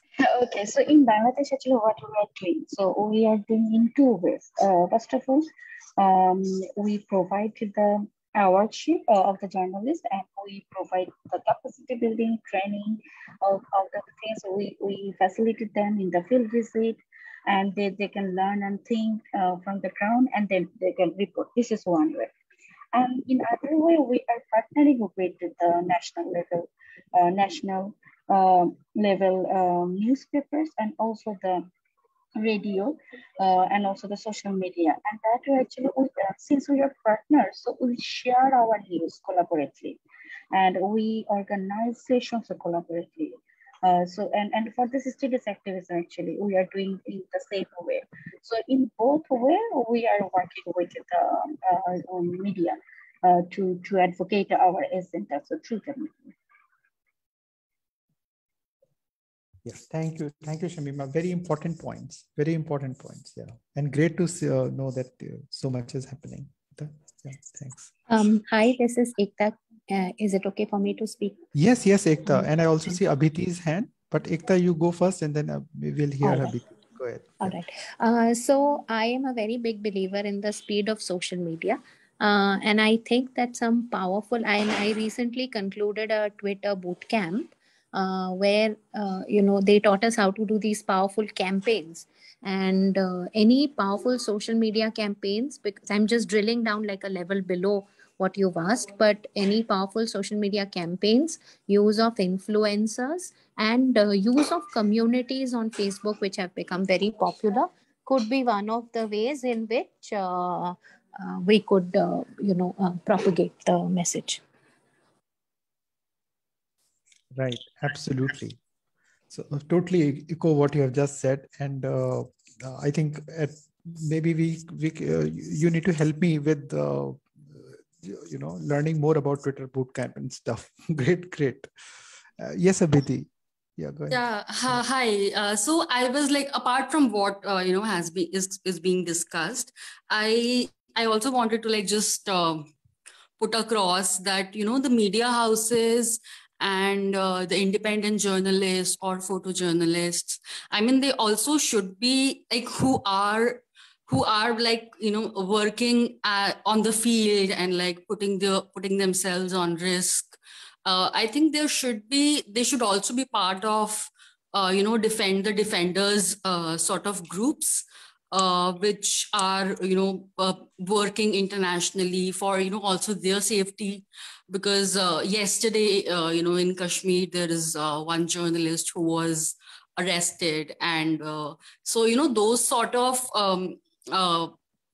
support system should also be there for journalists who are doing rights-based work, but to like for also their safety. Because I mean, there also in there is also an internal politics, I believe, which happens within those spaces, and like, what to be covered, or what has to be portrayed in what way, so that it reaches out to more people, or it attracts more attention. So yeah, this is something that I wanted to just put across. Thank you. Yeah, thank you, Abhiti. Thank you for raising this very important issue. And friends, this is a very important issue that many journalists who are doing very bold coverage, actually they are standing up to their duty of being the fourth pillar in the democracy. They are often those targeted by by government and repressive forces. And so that is an area where so many human rights organizations, human rights defender groups, they are coming in support of those journalists who have been targeted. And I think that another common platform where all of us can be one force with the media, especially the media which is supportive to human rights and gender equality. Emmeline, will you like to share your thing which you have just shared, or should I read it out if there is a problem unmuting and speak? Emmeline De Vera. Okay, I will just read it out. So Emmeline De Vera said that Emmeline will create a short video clip which can be posted on social media, since it can be accessed by those in the remote area who can only rely on limited connectivity or use of data only. Okay, great idea. Absolutely. This is another way of doing it. And friends, you all will be realizing there is no one way of doing it. There is no one right way. There's no right answer. Every answer is right, because it depends upon what we are trying to do, where we are trying to do, what are we trying to achieve, what resources do we have. And all these questions you are going to be covered by Shobha in the next section. So here, before we quickly close in the interest of time, you will find different scenarios. There are some suggested things which may not be relevant at all, which may be relevant, which may be some of them may be relevant, or you may be totally need to rewrite them and rewrite the whole thing. So, but this is just for encouraging people to think of different activities which are required when you are trying to launch a report or launch a campaign or covering your meeting conference. And all this is in the manual. All this is from the manual. I'm sharing the manual here. Or when we are about to organize a press conference. So one of the things which I learned very early on was when we are organizing press conference was that often in the 25, 30 years ago, there were no electrical, we were not very sure whether the room where we are going to organize press conference, will it have any electrical outlet? Because often the camera people, lighting people, etc., they need to plug those things for TV, for radio, etc. They need a certain level of quietness or space for doing those kind of interviews or TV bites. So there is a lot of coordination which goes on, and a lot of preparedness which goes on. Things have changed a lot over the years, and from different place to different place, you will find things are very, very different. So so go through this and you will find things are very different. And this is another important section where I will just cover any one of them. I'm not covering emergency or crisis here because there's a whole different module for that, and that we will be diving very deep into this. And this is a very important part of the manual, even for me and Shobha.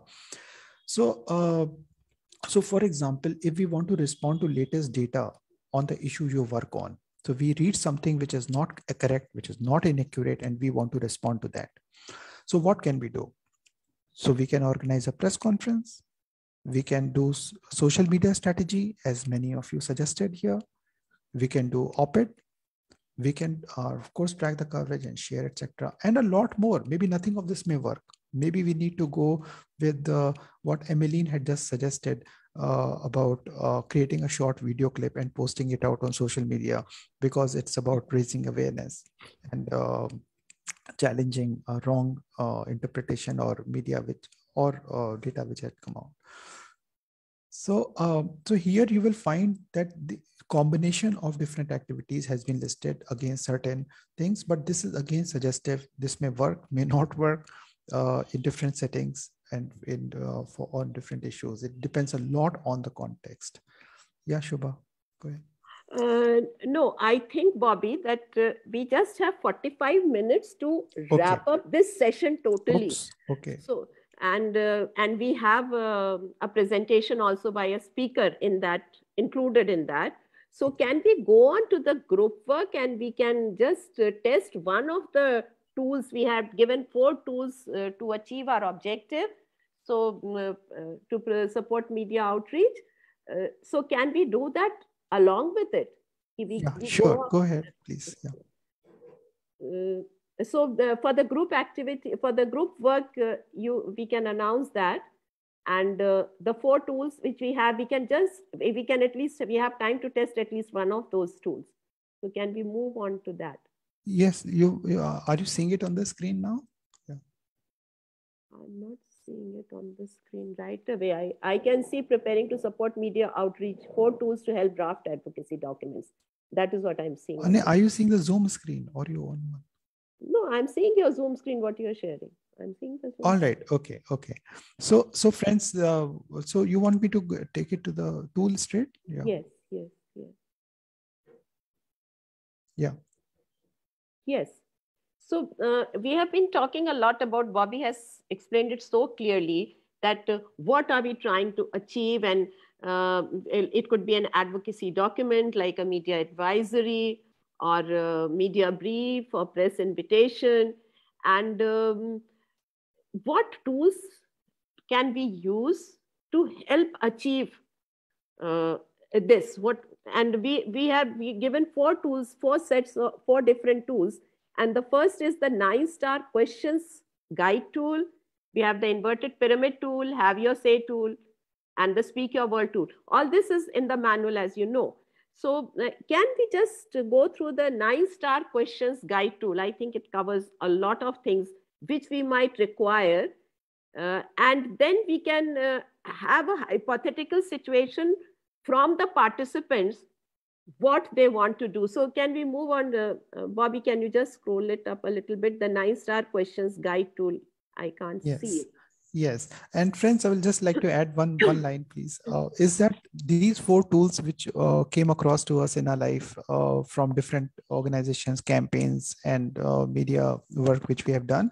And you will find that all these 4 are actually similar in some way and a bit different from other, but it is almost similar. And these 4 tools, and they may be a 5th tool, 6th tool, 7th tool. You might find many more approaches, but these are just 4 tools which help us draft some kind of advocacy document. And it could be anything. It could be press invitation, it could be press release, media advisory, media memo, media brief, op-ed, article, petition, slogan which goes in your banner, any statement, declaration, other publication. So these 4 tools, or one of these 4, has helped us a lot. So I just wanted to say that these are not exclusionary or totally different or unique or separate, but you will find a lot of overlap between these 4 as Shobha takes you through. So and we can pick 1 or 2 and try to experiment that, and you will see why I'm saying so. And of course, this is just 1 4. Maybe none of this is very relevant for you. So of course, we all should do what is most relevant to us. Over to you, Shobha. Right. That's very true. So now supposing we are going through this tool just as a guide tool. So the first is what do we want? That's the first star question. So now I want the audience, the participants to tell, what do we want? You can at least speak up or maybe write down in the chat box. Bobby, is this the right way to go so that we can Yeah, please do it? go ahead. You do it and we can do it in the time which we have, because we have just half an hour for this, I think, or maybe we can stretch it a little bit. So what do we want to do? What is the goal? What are we talking of? So any suggestions from, because this is our group work which we are doing right now, and we are just making use of one of the tools. And as Bobby said, maybe this does not work. Maybe there is some other tool which we may have to use. But any suggestions from the participants? What is, you just think of a hypothetical situation which you want to highlight, by the way. Yes, Bobby. Yeah, sorry. I think it might be helpful if we take them through all the 4 tools and then go with hypothetical situation and test it. What about that? Okay. Quickly. Okay, quickly. Or we can do it the other way, that immediately come up, show your screen and the hypothetical situation, and then we jump into a tool. Maybe that'll take, in the interest of time, I was just Yes, thinking. please go ahead. Yeah, go ahead. So what is a hypothetical situation? So should I stop sharing, ma'am? Sorry for this. No, I would like the questions there, and okay, you can. No, then you want to share a hypothetical situation? Yes. Yes. Can I just mention an hypothetical situation? So, I mean, that's also something that I got to know very recently. So there are these correctional rehabilitation centers in Vietnam for people who abuse drugs, and the policies are very very strict, and they I mean, there is no systemic approach to address people when they leave those rehabilitation centers. So to highlight maybe that part, if the media can be used as a tool. Okay, so the goal is to draw media attention for rehabilitation of these. Is that our hypothetical situation? I mean, unless if somebody has anything else to maybe a less complicated thing, they can go ahead. No, yes, okay. Anybody else wants to say any situation? I think we can go with this one because everyone can say many things, but okay, so let's go with that one. Yes. So for the correctional centers for drug users, that we want to highlight that what is to be done once they leave the center. Is that our situation? Is that the hypothetical situation? No, yes? Actually, Shobha, may I please interrupt? Yes, please do. Okay, so before using any of these tools, we need to, why are we using these tools? These tools are to help us draft a advocacy document. It could be press invite, press release, etc. So that is why we are going to use this tool, right? Or some kind of, so now we need to come up with a hypothetical situation, that this is a situation and we need to do, we need to write a press release, or we need to write a press invite, or we need to do both, or we need to write an article, or we need a slogan for the banner, or we need the statement, a petition. So be very specific so that we can immediately launch into and experiment with 2-3 approaches. Yeah. Sorry, go ahead. So do we need an advocacy document for it? Or do we need a press? Abhiti, are we going to write a press invite, a press release, a press conference, an article, or we need a different situation? It could also be that people who use drugs, they address a press conference before the World AIDS Day. Yes, what do you say to that?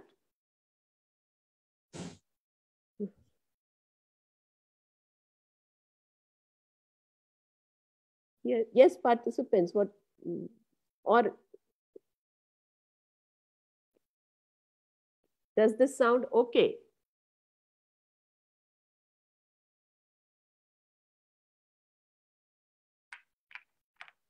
Oh, there is a quiet in the room. Are we tired of speaking? You need the exercise. We need to get up and stretch our limbs. Do what? Do we need do we need a press conference where you want the drug users to come, or to, not sure of that, where if they would like to address that? Any other suggestions so that we can start working on it, please? Or do we stick to this?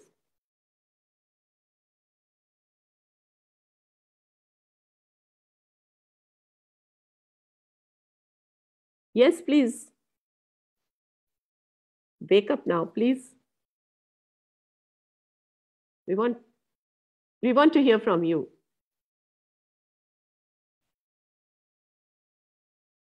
Any hypothetical situation. Bobby, are you going to suggest another one? Or do we go with this correctional camp thing? Yeah, we can. Sure, it's a very important issue. But I think we need to come up with a situation that this is what we want to do. Yes. So yes. do we want to organize a report? So are we doing a report on that, report launch, press conference, press invite, or we could come up with a different situation? Yes.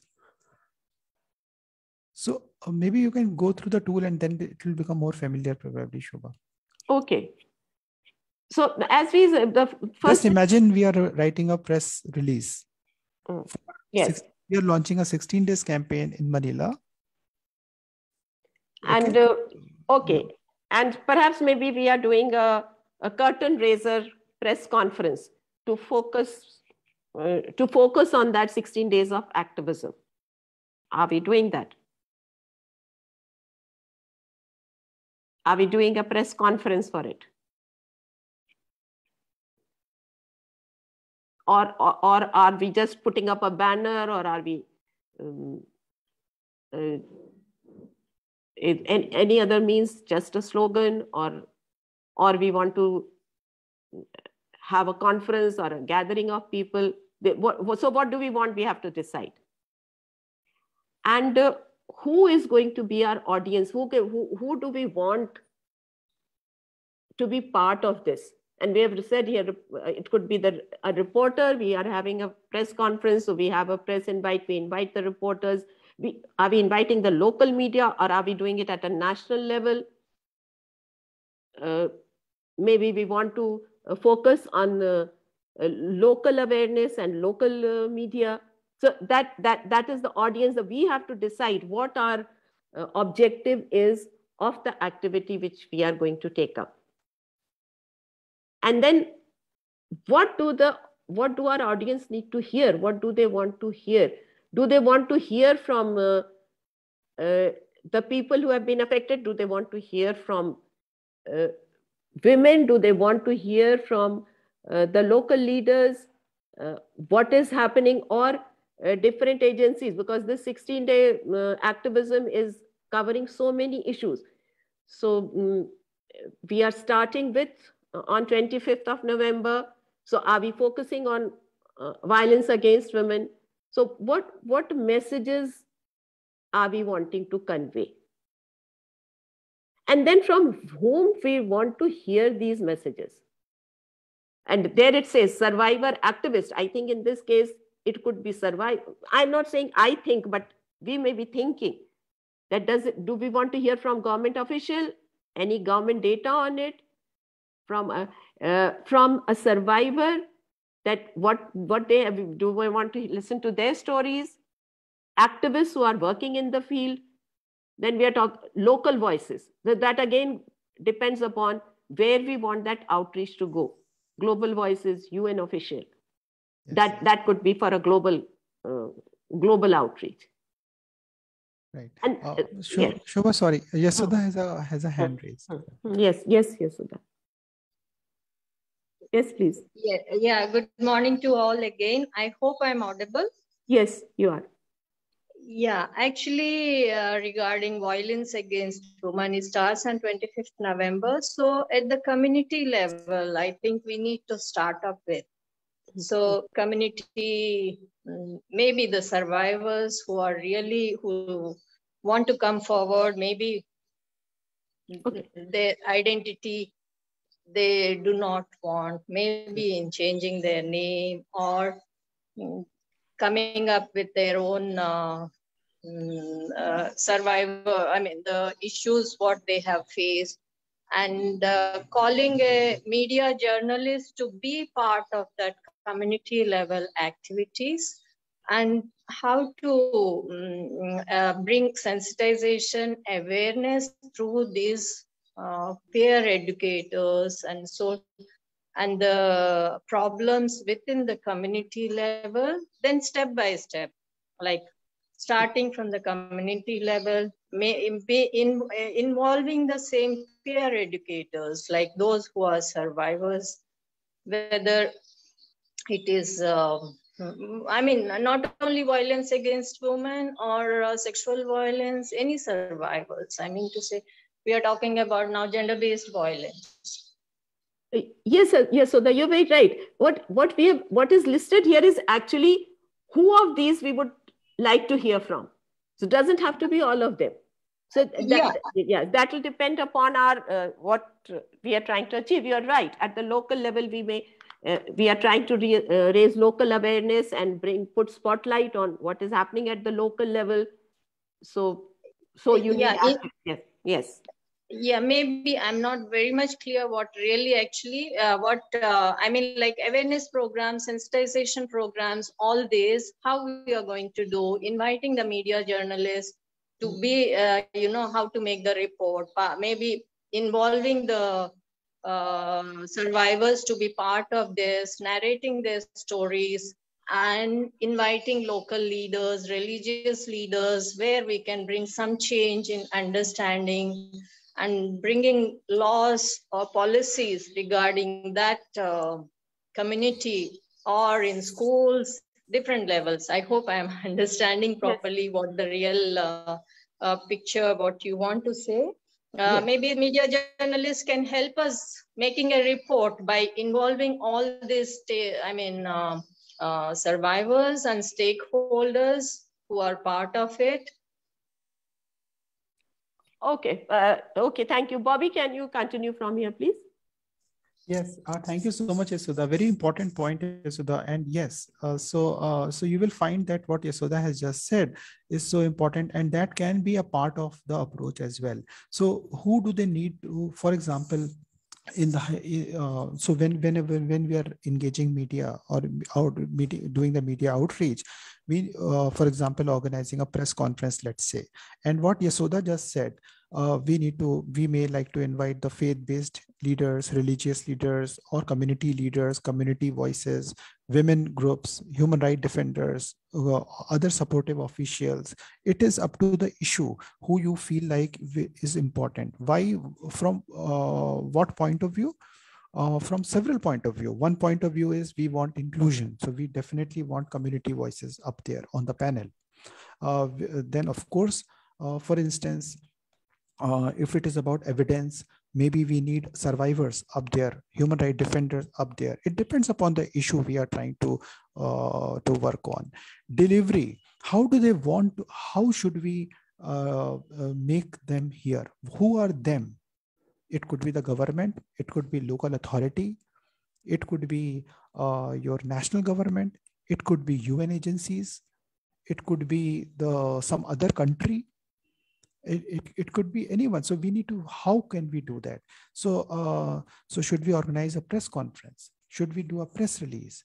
Or should we meet the editor and try to request if the editor can consider the writing about it in editorial? Or should we go to a writer and say, can you write an op-ed article for this? Or several other ways of doing this. And as the sixth NSQ is 9-star questions is, what do we have? That is a very important thing. For example, if you want to organize press conference, you may need to rent a room or find a room, find a space. a space which is accessible to the government, to the media, which is easy to find, which has facilities enough for holding that press conference, etc. Gaps. Do we have people who can write a press release? Do we have people who can take photos? Do we have people who can reach out to the media, invite them, and have some chance of having the media in the room? And then journey to the 1,000-mile begin with first step. If we have to remove a mountain, we have to pick the first stone. So first step is very important. How do we begin to plan it? So as someone had asked, when do we invite media? 1 day before, 10 days before? So again, that is very variable, but definitely we have to inform them in advance.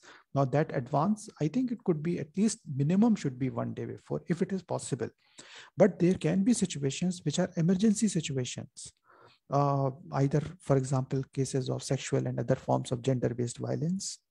For example, natural calamities, so-called natural calamities. Or it could be another humanitarian disasters where we do not have the liberty of time and it might be very urgent. Evaluation is how do we tell whether it is working, whether what we are trying to achieve, whether we have achieved it or not. So let us come up with a hypothetical situation. Again, I am saying this because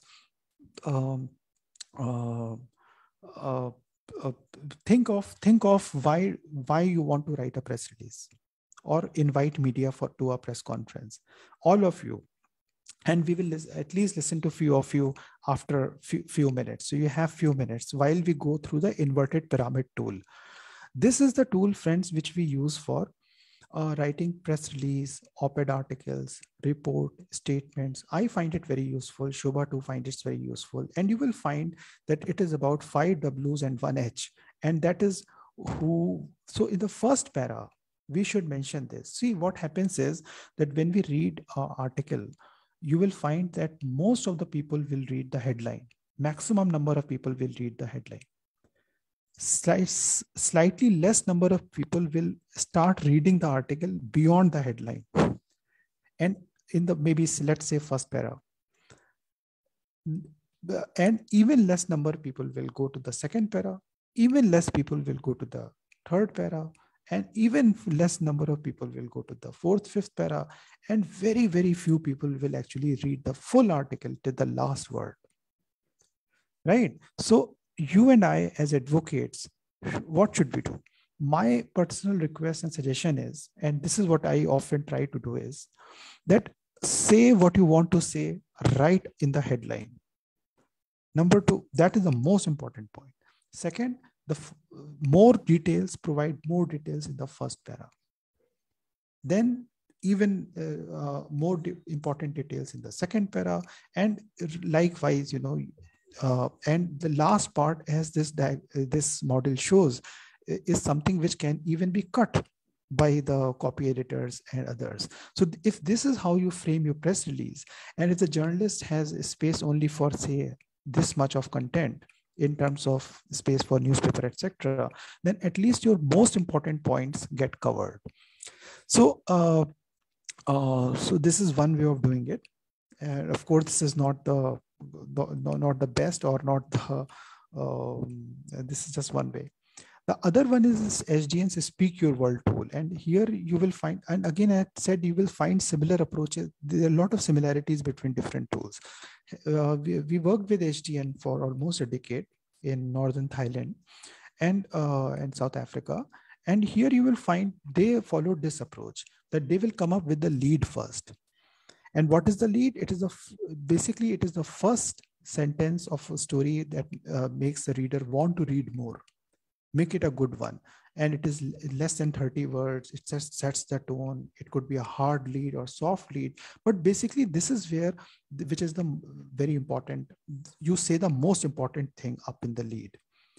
Then you provide the nut graph. And here in SDN Speak Your World tool, we find that they used the 5 W's and 1 H in the second part. Then why should I read this? And they will provide more important details here, followed by here. And in the last, they will provide the least important details. So you will again find a lot of similarities here. This is a tool. Then this is the third tool which we would like to introduce to you, is a have you say tool. The first is listen. I think, for example, just imagine a scenario that three of your friends are here in the room, in this room. And after this session, you all want to write a long email to all your team members, sharing what happened today in this training. How did Bobby and Shubha bore you? Yes. So this is important because the first step is listen. We need to listen to the discussion and presentation in the meet, non-judgmental way. Try to self-question at times if it requires that kind of approach. The second is the heart, because when the session is over, then we all need to come up with what is the central theme, what is your headline. If you and I need to, after this training, what is one line which we like to tell? How did this training go? It was not good. It was very good. It was useful. It was somewhat useful. There could be so many ways you can frame this. So what is the most central theme? And we should not rush through this, because what I say is this is the heart. Once you identify the real heart, once you identify that this is the core of the story, then it becomes very easy for me to come up with the headline, to come up with the first lead. If you are following this approach, the lead, or if you are following the inverted pyramid, it becomes very easy for you to draft this, because now you exactly know what you're talking about and how you want to frame the whole story and narrative and conversation. The third in the have your say tool is outline. You put up an outline. Okay, in the first I'm going to tell this because this is the most important part. Then the next most important part, and likewise the quote, most important quote, next most important quote in terms of relevance and priority. The way you find it is important, and of course you need to write it. So yes, Shubha, over to you. No. Please continue. Please continue. All right. Okay. Any questions? Anything? Yes, Asma, this is a part of the manual. We will again share over email, the whole email. So let us imagine that we are going to organize a press conference in Manila on tomorrow, on 24th of November, and invite journalists to tell them that 16 days of activism is going to be launched. So what do we want? We want to tell the journalists that 16 days of activism is going to be launched. Who can give it to us? Come on. Who can give it? Should we invite the editors? Come on, participants, unmute and tell me. Should we invite editors, reporters, local reporters, photographers, marketing people? Yes, Manovar. Hello, hi. Yes, Manovar, please. Manovar Yes. Hussain, we can't hear you. Please unmute yourself. Okay, we can email them. Yes. We can. Besides, we can call and follow up the editors. Right. Yeah, great idea, Munawar Hussain. So Munawar is right. And Asma Akhtar has said that we should invite editors to assign a senior relevant reporter. Very good. Very thank you, Asma. Right. Perfect. All of you are perfect. See, so yes, that is an approach. So we can invite journalists, we can email them, we can call them, we can WhatsApp them, we can go to their offices and meet them in person. Depends upon where we are, but we are in Manila. So yes. Okay. So yes. So we email them, call them, WhatsApp them, or whatever communication channel. We want a local reporter to come to us, because this is the Manila news, not the national reporter, not the op-ed page editor. And as Asma has said, if we ask the editor, then editor can assign a local a journalist to come to our press conference. Yes, great. Kalyani Thapa has said that we can invite local journalists, radio jockey. Yes, absolutely. We should invite radio jockey, local journalists, social media influencers, bloggers. Who else? Photographers, photojournalists are so important. We need that is important, right? Yeah. So yes, so you are very right in knowing that who is the audience. Messages. What do they need to hear? Come on, come up with few messages. What is the message? One message is it's a global campaign which we are launching in Manila. What is the global campaign? 16 days of activism against sexual and other forms of gender-based violence. And we are launching. What is the other message? Just hypothetical. Hypothetical, it could be that I'm just suggesting one, and then you all should suggest me more. What about COVID-19 and violence?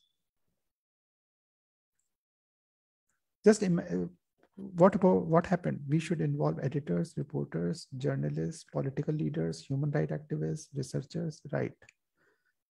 Right. Thank you, Surendranath Nayak. We absolutely, totally agree. Surendranath Nayak has even went ahead and said that we should invite other civil society groups and other kind of journalists as well. Yes. Asma Akhtar says how COVID-19 increased gender-based violence. That should also be in the one of the core messages. Good. Anna Lisa Moniz said increase of violence during lockdown. Yes, Anna Lisa, very important point.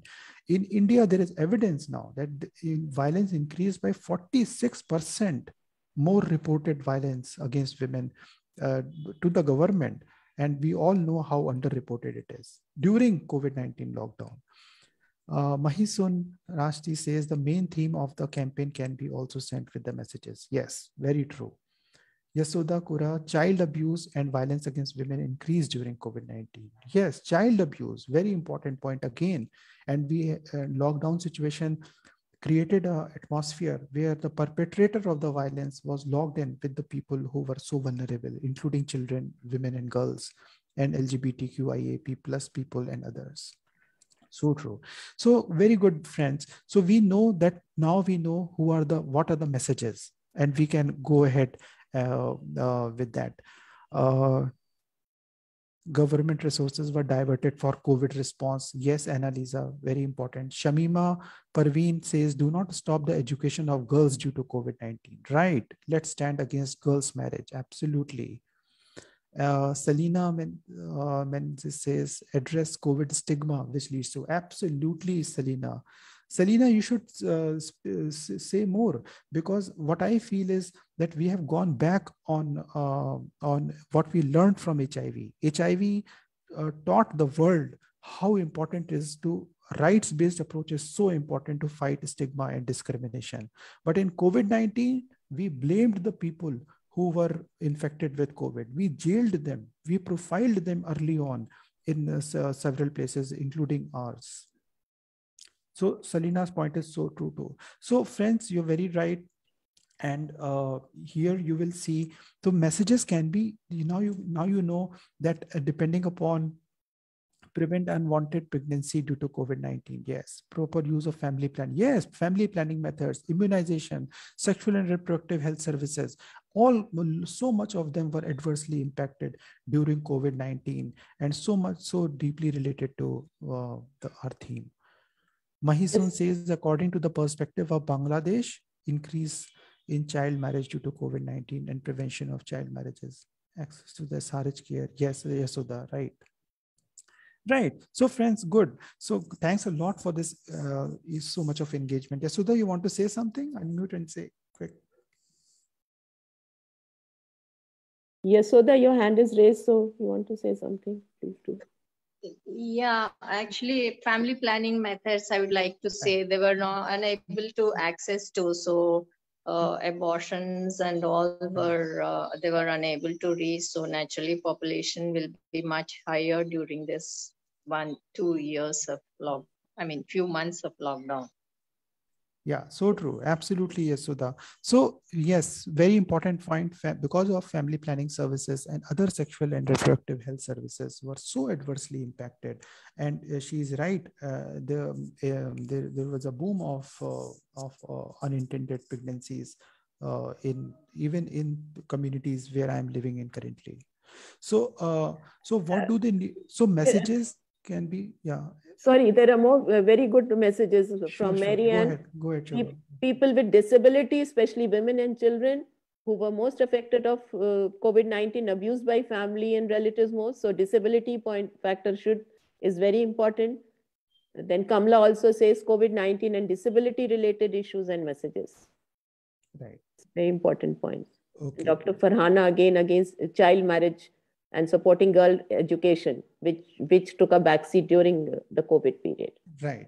And Rajal has also made a point, a very important one on many dropouts have been sent due to COVID scene.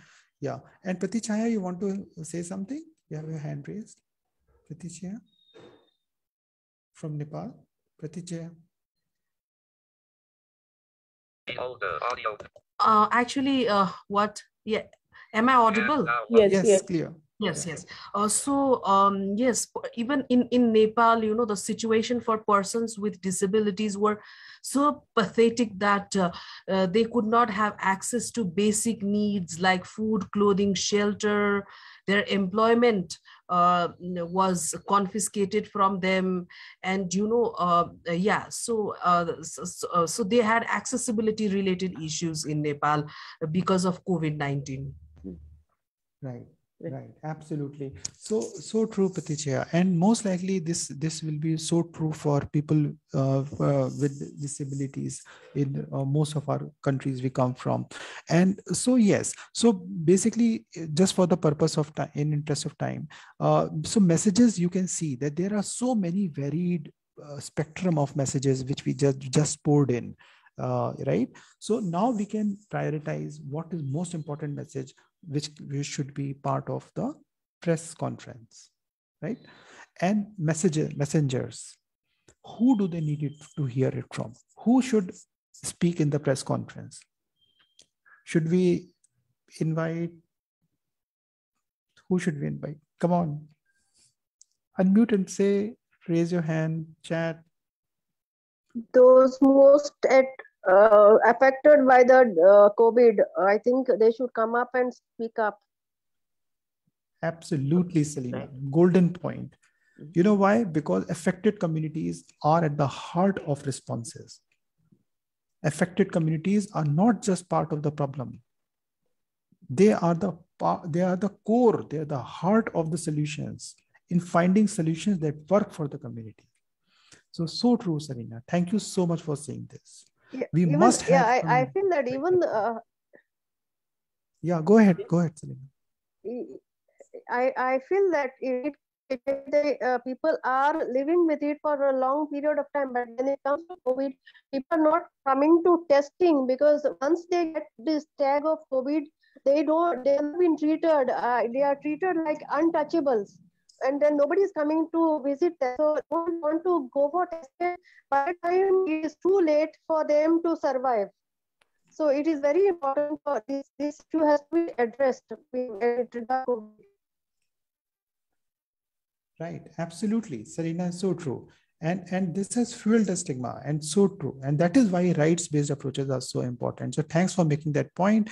And friends, a lot of things are pouring in. Yes. Local community leaders, stakeholders, champions, national leaders, community survivors, influencers, local leaders. Thank you, Kalyani, Shamima, Dr. Farhana, Kelvin.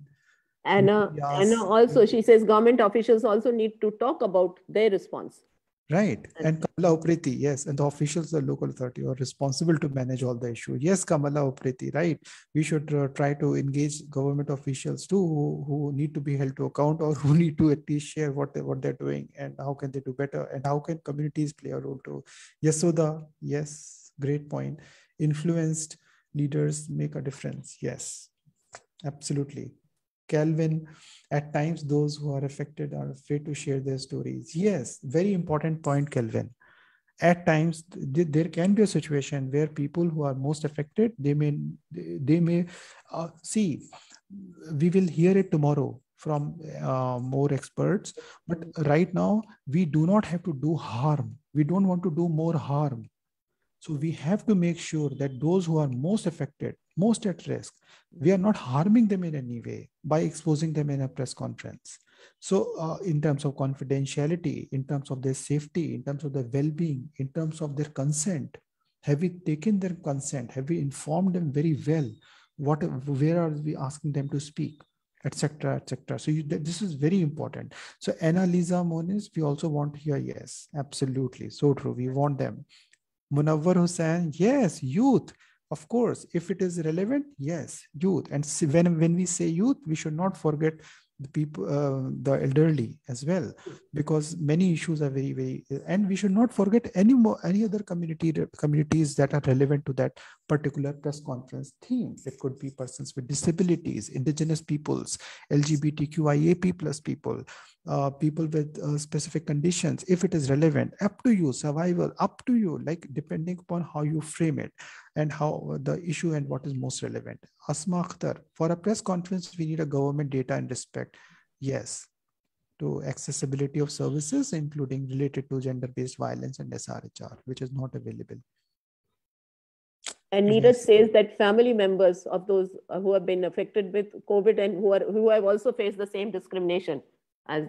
Right. Yes, so right. Asma, your question is very valid. We often do not have any data. And again, I will remind, I shared it yesterday, that one of my friends 22 years ago said that, data from community is most important. Why? Because that is data with a soul, with a soul. That is qualitative data. Those are human stories, personal stories. They move mountains.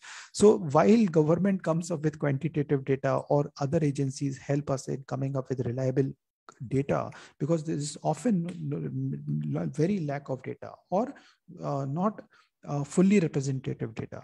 So you are so true. We are working in that kind of a situation. Let us hope that we have it. But right now, whatever data, whatever evidence, whatever human stories, qualitative data we can come up with, community data we can come up with to prove our point, we should. Paulo, just because yes, absolutely. COVID has changed so much. So true. Yes. Yeah. Anything else, Shubha? Sorry. Can I interrupt? Because I think we need one full day also to continue with this, and we just have 5 minutes to wrap this up. All right. Okay. So I will do that. Yes. Please. Sorry for that. So in terms of delivery, friends, again, it just basically means, how are we going to deliver this message? How should we write a press release, press invite, etc., or op-ed, editorial, article, radio program, social media tool, make a video for social media. So there were so many ideas which you people have come up with. So I will come back to this just in a minute. Resources, what have we got? We may not have data. So how to make a point? So like, what do we have? Maybe we don't have data, but we have a person who is willing to share a story anonymously. Okay. So likewise, we need to do a reality check on what do we have, what are the gaps, and how can we fill it?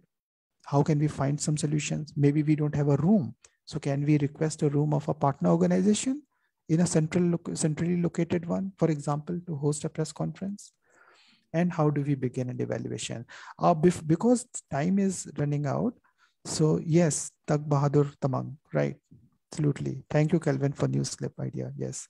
So about press release, you will again see that these tools will help you a lot in writing. May help you a lot, if it is relevant, on drafting the press release, like who, what, where, when, why, how in the first para. Then other most important points and messages which you have coined, with the most important quote following the first para, and then lesser important details, etc., and the least important details towards the end. And of course, you will have in the press release, we usually give a contact information for further follow-up, etc. also. Right, Yasoda, very important point. So now I will stop speaking. I've done a lot of speaking, and we'll hear more from Ashok Bhai. But before that, if you all have any questions regarding what I have just shared today, so we can briefly take few.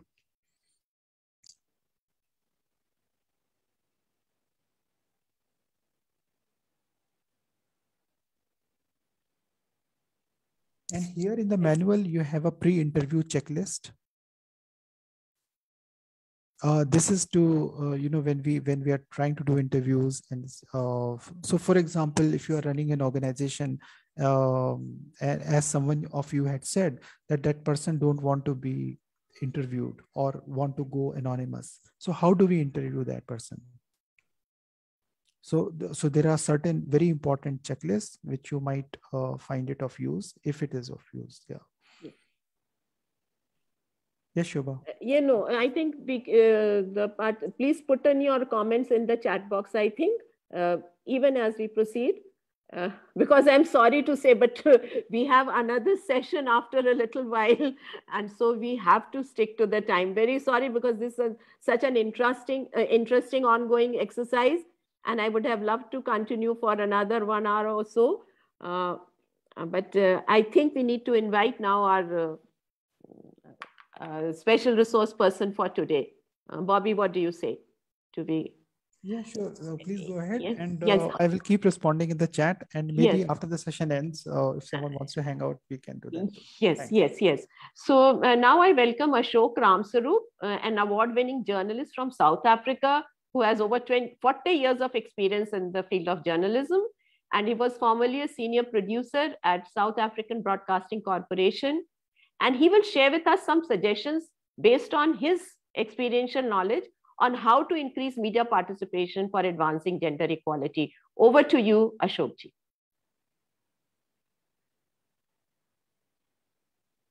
Yes, Ashok bhai, please.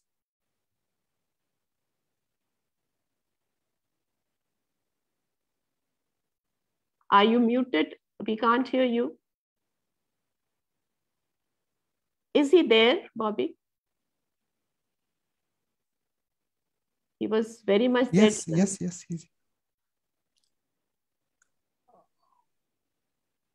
Yes, Ashokji, we are waiting for you.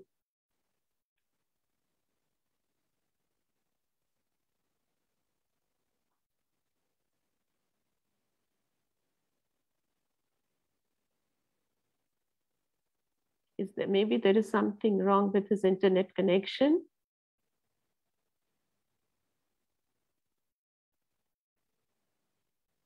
Let me ask him if he's there. So meantime, friends, please do try to check out these 4 tools and try to imagine a situation like, or use it in your day-to-day work. Like if it is helpful, if it is of any use in drafting things, or it could be any media, any kind of advocacy document. It could be a press invite, it could be a press release, it could be a slogan, or it could be just any kind of communication to a thing which you feel is it necessary for your day-to-day work.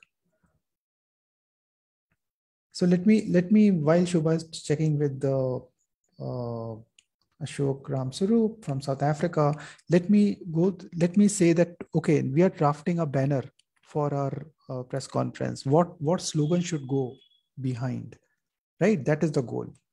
So who is the audience? Who do we want it to show? So this will inform us the language, for example. So are we trying to do... sorry, can I interrupt? He's saying he's speaking, but perhaps he can't be heard. Let's see. So maybe he has to log back in. He just ask him to... log in again? Yes, log in again. Please. Okay.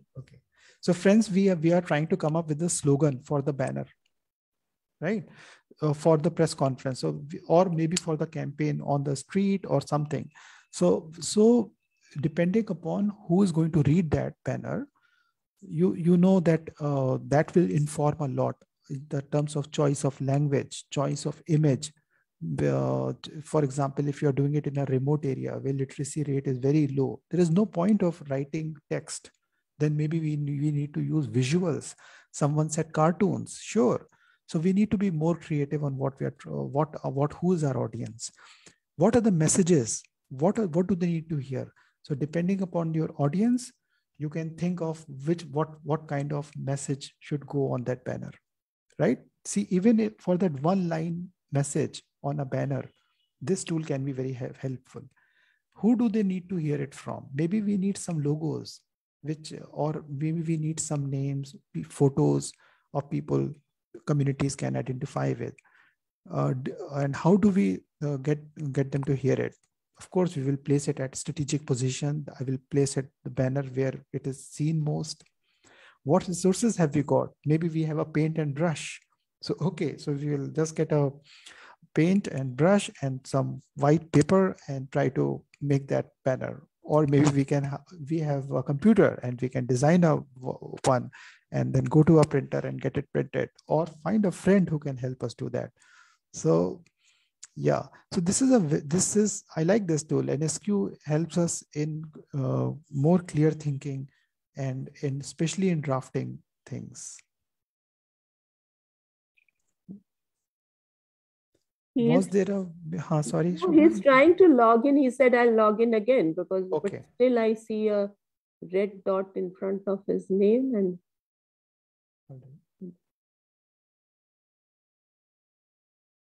And so you may continue, Bobby, what else? Because he is not able to come. I'll call him up again. Okay.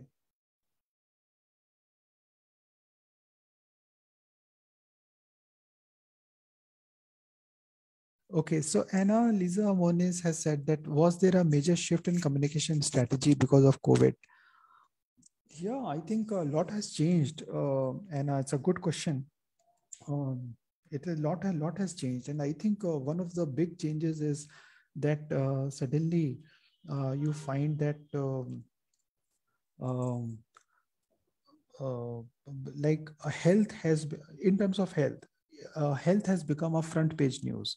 Earlier, very rarely health took the front page spotlight, but now health reporters, because health is not reported by political correspondent, business correspondent, trade correspondent on day-to-day basis. On day-to-day basis, these are health correspondents who follow health all the year round. And usually that their news seldom came into front page. So, but now it is like every day health news is the most important news, most important political news also. So the whole reality that politics is the ultimate determinant of health justice, gender justice, economic justice, social justice, that almost came true with that. But communication has also become very difficult in the COVID times too, because of so many more challenges which we are confronting now. Even media organizations are confronting a huge amount of pressure and challenges. That whole domain has changed a lot. Social media landscape has also changed a lot. And people are lucky people. I mean, people who have access to internet resources. A lot of them are using tools like Zoom, Google Meet, Team, etc. a lot, WhatsApp, etc. Things have changed a lot, yes, and that will probably change our way of communication also in terms of gender justice and human rights. So earlier, in-person meetings were more of a norm, but now I think hybrid will be a norm where in-person goes, but also there has to be virtual means of participation, which is in interest of climate justice too. Sorry, Shobha, no, but I think he is having internet issues. He said he will try one last time. So let's see if Ashokji, are you there? And he is having severe internet issues at his end. So he has been trying, but he could not succeed. So I'm really sorry for that. And as I mentioned, there are certain things which are beyond our control. So perhaps we will wrap up today's session. Bobby, please finish what you were saying, please. Okay. Yeah. So friends, if there is any last minute question, please type it in or raise your virtual hand or unmute and speak. And we'll take the last one. Anna has said, how do you think we can take advantage of this shift in promoting gender equality and gender justice? I think, friends, it depends. So see, again, I will go back to to what was being discussed yesterday. Media also is an industry, and so is social media industry. So if you look at, please give me a minute of listening why I'm saying so. Social media is great. Media is great. We can use it, but there are problems too. So while we talk of social media, the corporations that run these social media platforms At the end of the day, they are huge, giant corporations. They are probably one of the biggest brands in the world, even in terms of monetary wealth. So when we talk of corporate capture, when we talk of development justice, when we talk of gender equality and gender justice, when we talk of human rights, health rights, economic rights, when we talk of redistributive justice, which each one of us want. Each one of us wants to live a full, healthy, fulfilling life. But so point is, when we talk of these corporations, which are also social, which own these social media platforms, you find that it is often a major. You will find a lot of problems in that model. The way the social media, like in terms of confidentiality, data. So I can speak a lot more, but probably you people know it a lot more too, what I'm trying to say here. So, and same goes for print media, same goes for TV, radio, electronic, any kind of other kind of media tools too. You will find that they also become so giant and big that their interests of very few of the people who own that media, that is what takes the precedence, or that is where the decisions are being made, and the interest of most of the people who are working in that whole industry is not being met. And one very good example is, there is a commission here in India which talks of wage rights, which talks of labor rights of people who work in the media industry, but that has seldom got implemented in any media organization, despite journalists have gone to the court and they have done so much of advocacy to implement those rights. And that one of the lawyers who was involved was Thampan Thomas, who is the national president of Socialist Party India. So even that industry is very problematic. And why I was giving that shift, because during COVID-19, exposed, yes, Shubha, sorry for that. Sorry, but I think Ashok ji is there, and maybe if he can, if Ashok he ji, is can online. you please test? Yeah, hello Ashok, bye. No, because he re-entered the room, so maybe he's not, and I could see him there as a participant. I'm sorry, Bobby, for interrupting you all the time. No, but not at all. So, Ashok ji, can you please test if you are audible to us? Can you please unmute yourself? He has unmuted, but he can't be heard. Okay, I think we give up. In fact, I give up on this now, please. Okay. Yes, Bobby, go back to Okay, so I will just finish. So Yes. what I was trying to say is COVID-19 has changed a lot. All our lives are changed. More importantly, in terms of communication and gender equality, and media outreach, I think we also need to recognize how media shifts have happened in terms of economic impact, in terms of more dominance of these corporations, smaller community-led newspapers, news organizations, or medium size. Either they are struggling, or they have been acquired by bigger giants, or more corporations have invested in certain media. And if you look at global level or country level, you will find what I'm trying to say. One important newspaper which I used to write for in Thailand has gone online now, has stopped print publication altogether, for example. So a lot of changes are happening in social media landscape. A lot of changes have happened. If you look at who is investing where, you will also find some kind of trend. But as gender equality advocates, as human rights advocates, this is we also need to seize this moment, because inequality was never so much in spotlight ever before COVID-19. Every COVID-19 has forced each one of us to realize why health is so important, is so central to economic justice. Friends, before COVID-19, I am sure you and I, all of us remember, there were big economists in the world, World Bank economists and all economists used to do case studies to prove, to do mathematical modeling to prove a point that of the economic importance of doing tuberculosis program, of economic advantage of doing health. Now you don't need to prove anyone. Everyone understands if health collapses, the whole economy comes to a standstill.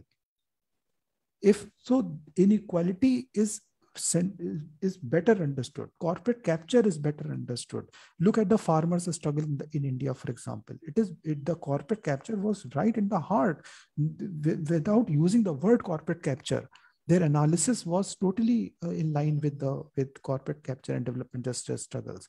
So what I'm trying to say here is that there are important shifts which have happened, but in terms of media, things might have become more challenging. So we need to take the positive news is that we can take leverage. We can leverage upon these better, more receptive media now to inequality, to rising violence against women, for example, and girls and LGBTQIA plus people, for rising stigma, lack of rights-based approaches in health, in COVID-19, which is regressive. These are regressive measures because we are trying to police things. Or for example, yesterday I read in Myanmar, military has said no one can wear mask or sunglasses or cap because of security concerns. Imagine, whole world is saying wear mask because of COVID-19 health protocols. But for their military security, they have come up with this kind of a ruling, which is so counterproductive to health, right? So I'm just saying that, this is also a time for us to make sure that we keep pushing human rights, keep pushing gender equality, keep pushing gender equality in context of development justice. Because at the end of the day, all of us want the same goal. At least I believe most of us want the same goal. There is very tiny number of people who are actually siphoning up, or owning up all the wealth, whether it is natural resources or money or power. Very small, 1%, but at the cost of 99%. So these 99% of you and me need to come together and use this media also. And most of the people who work in media will be supportive to you. This is what I feel, except for a very tiny number of those who will feel threatened by, by development justice model. You know who will feel threatened by development justice model?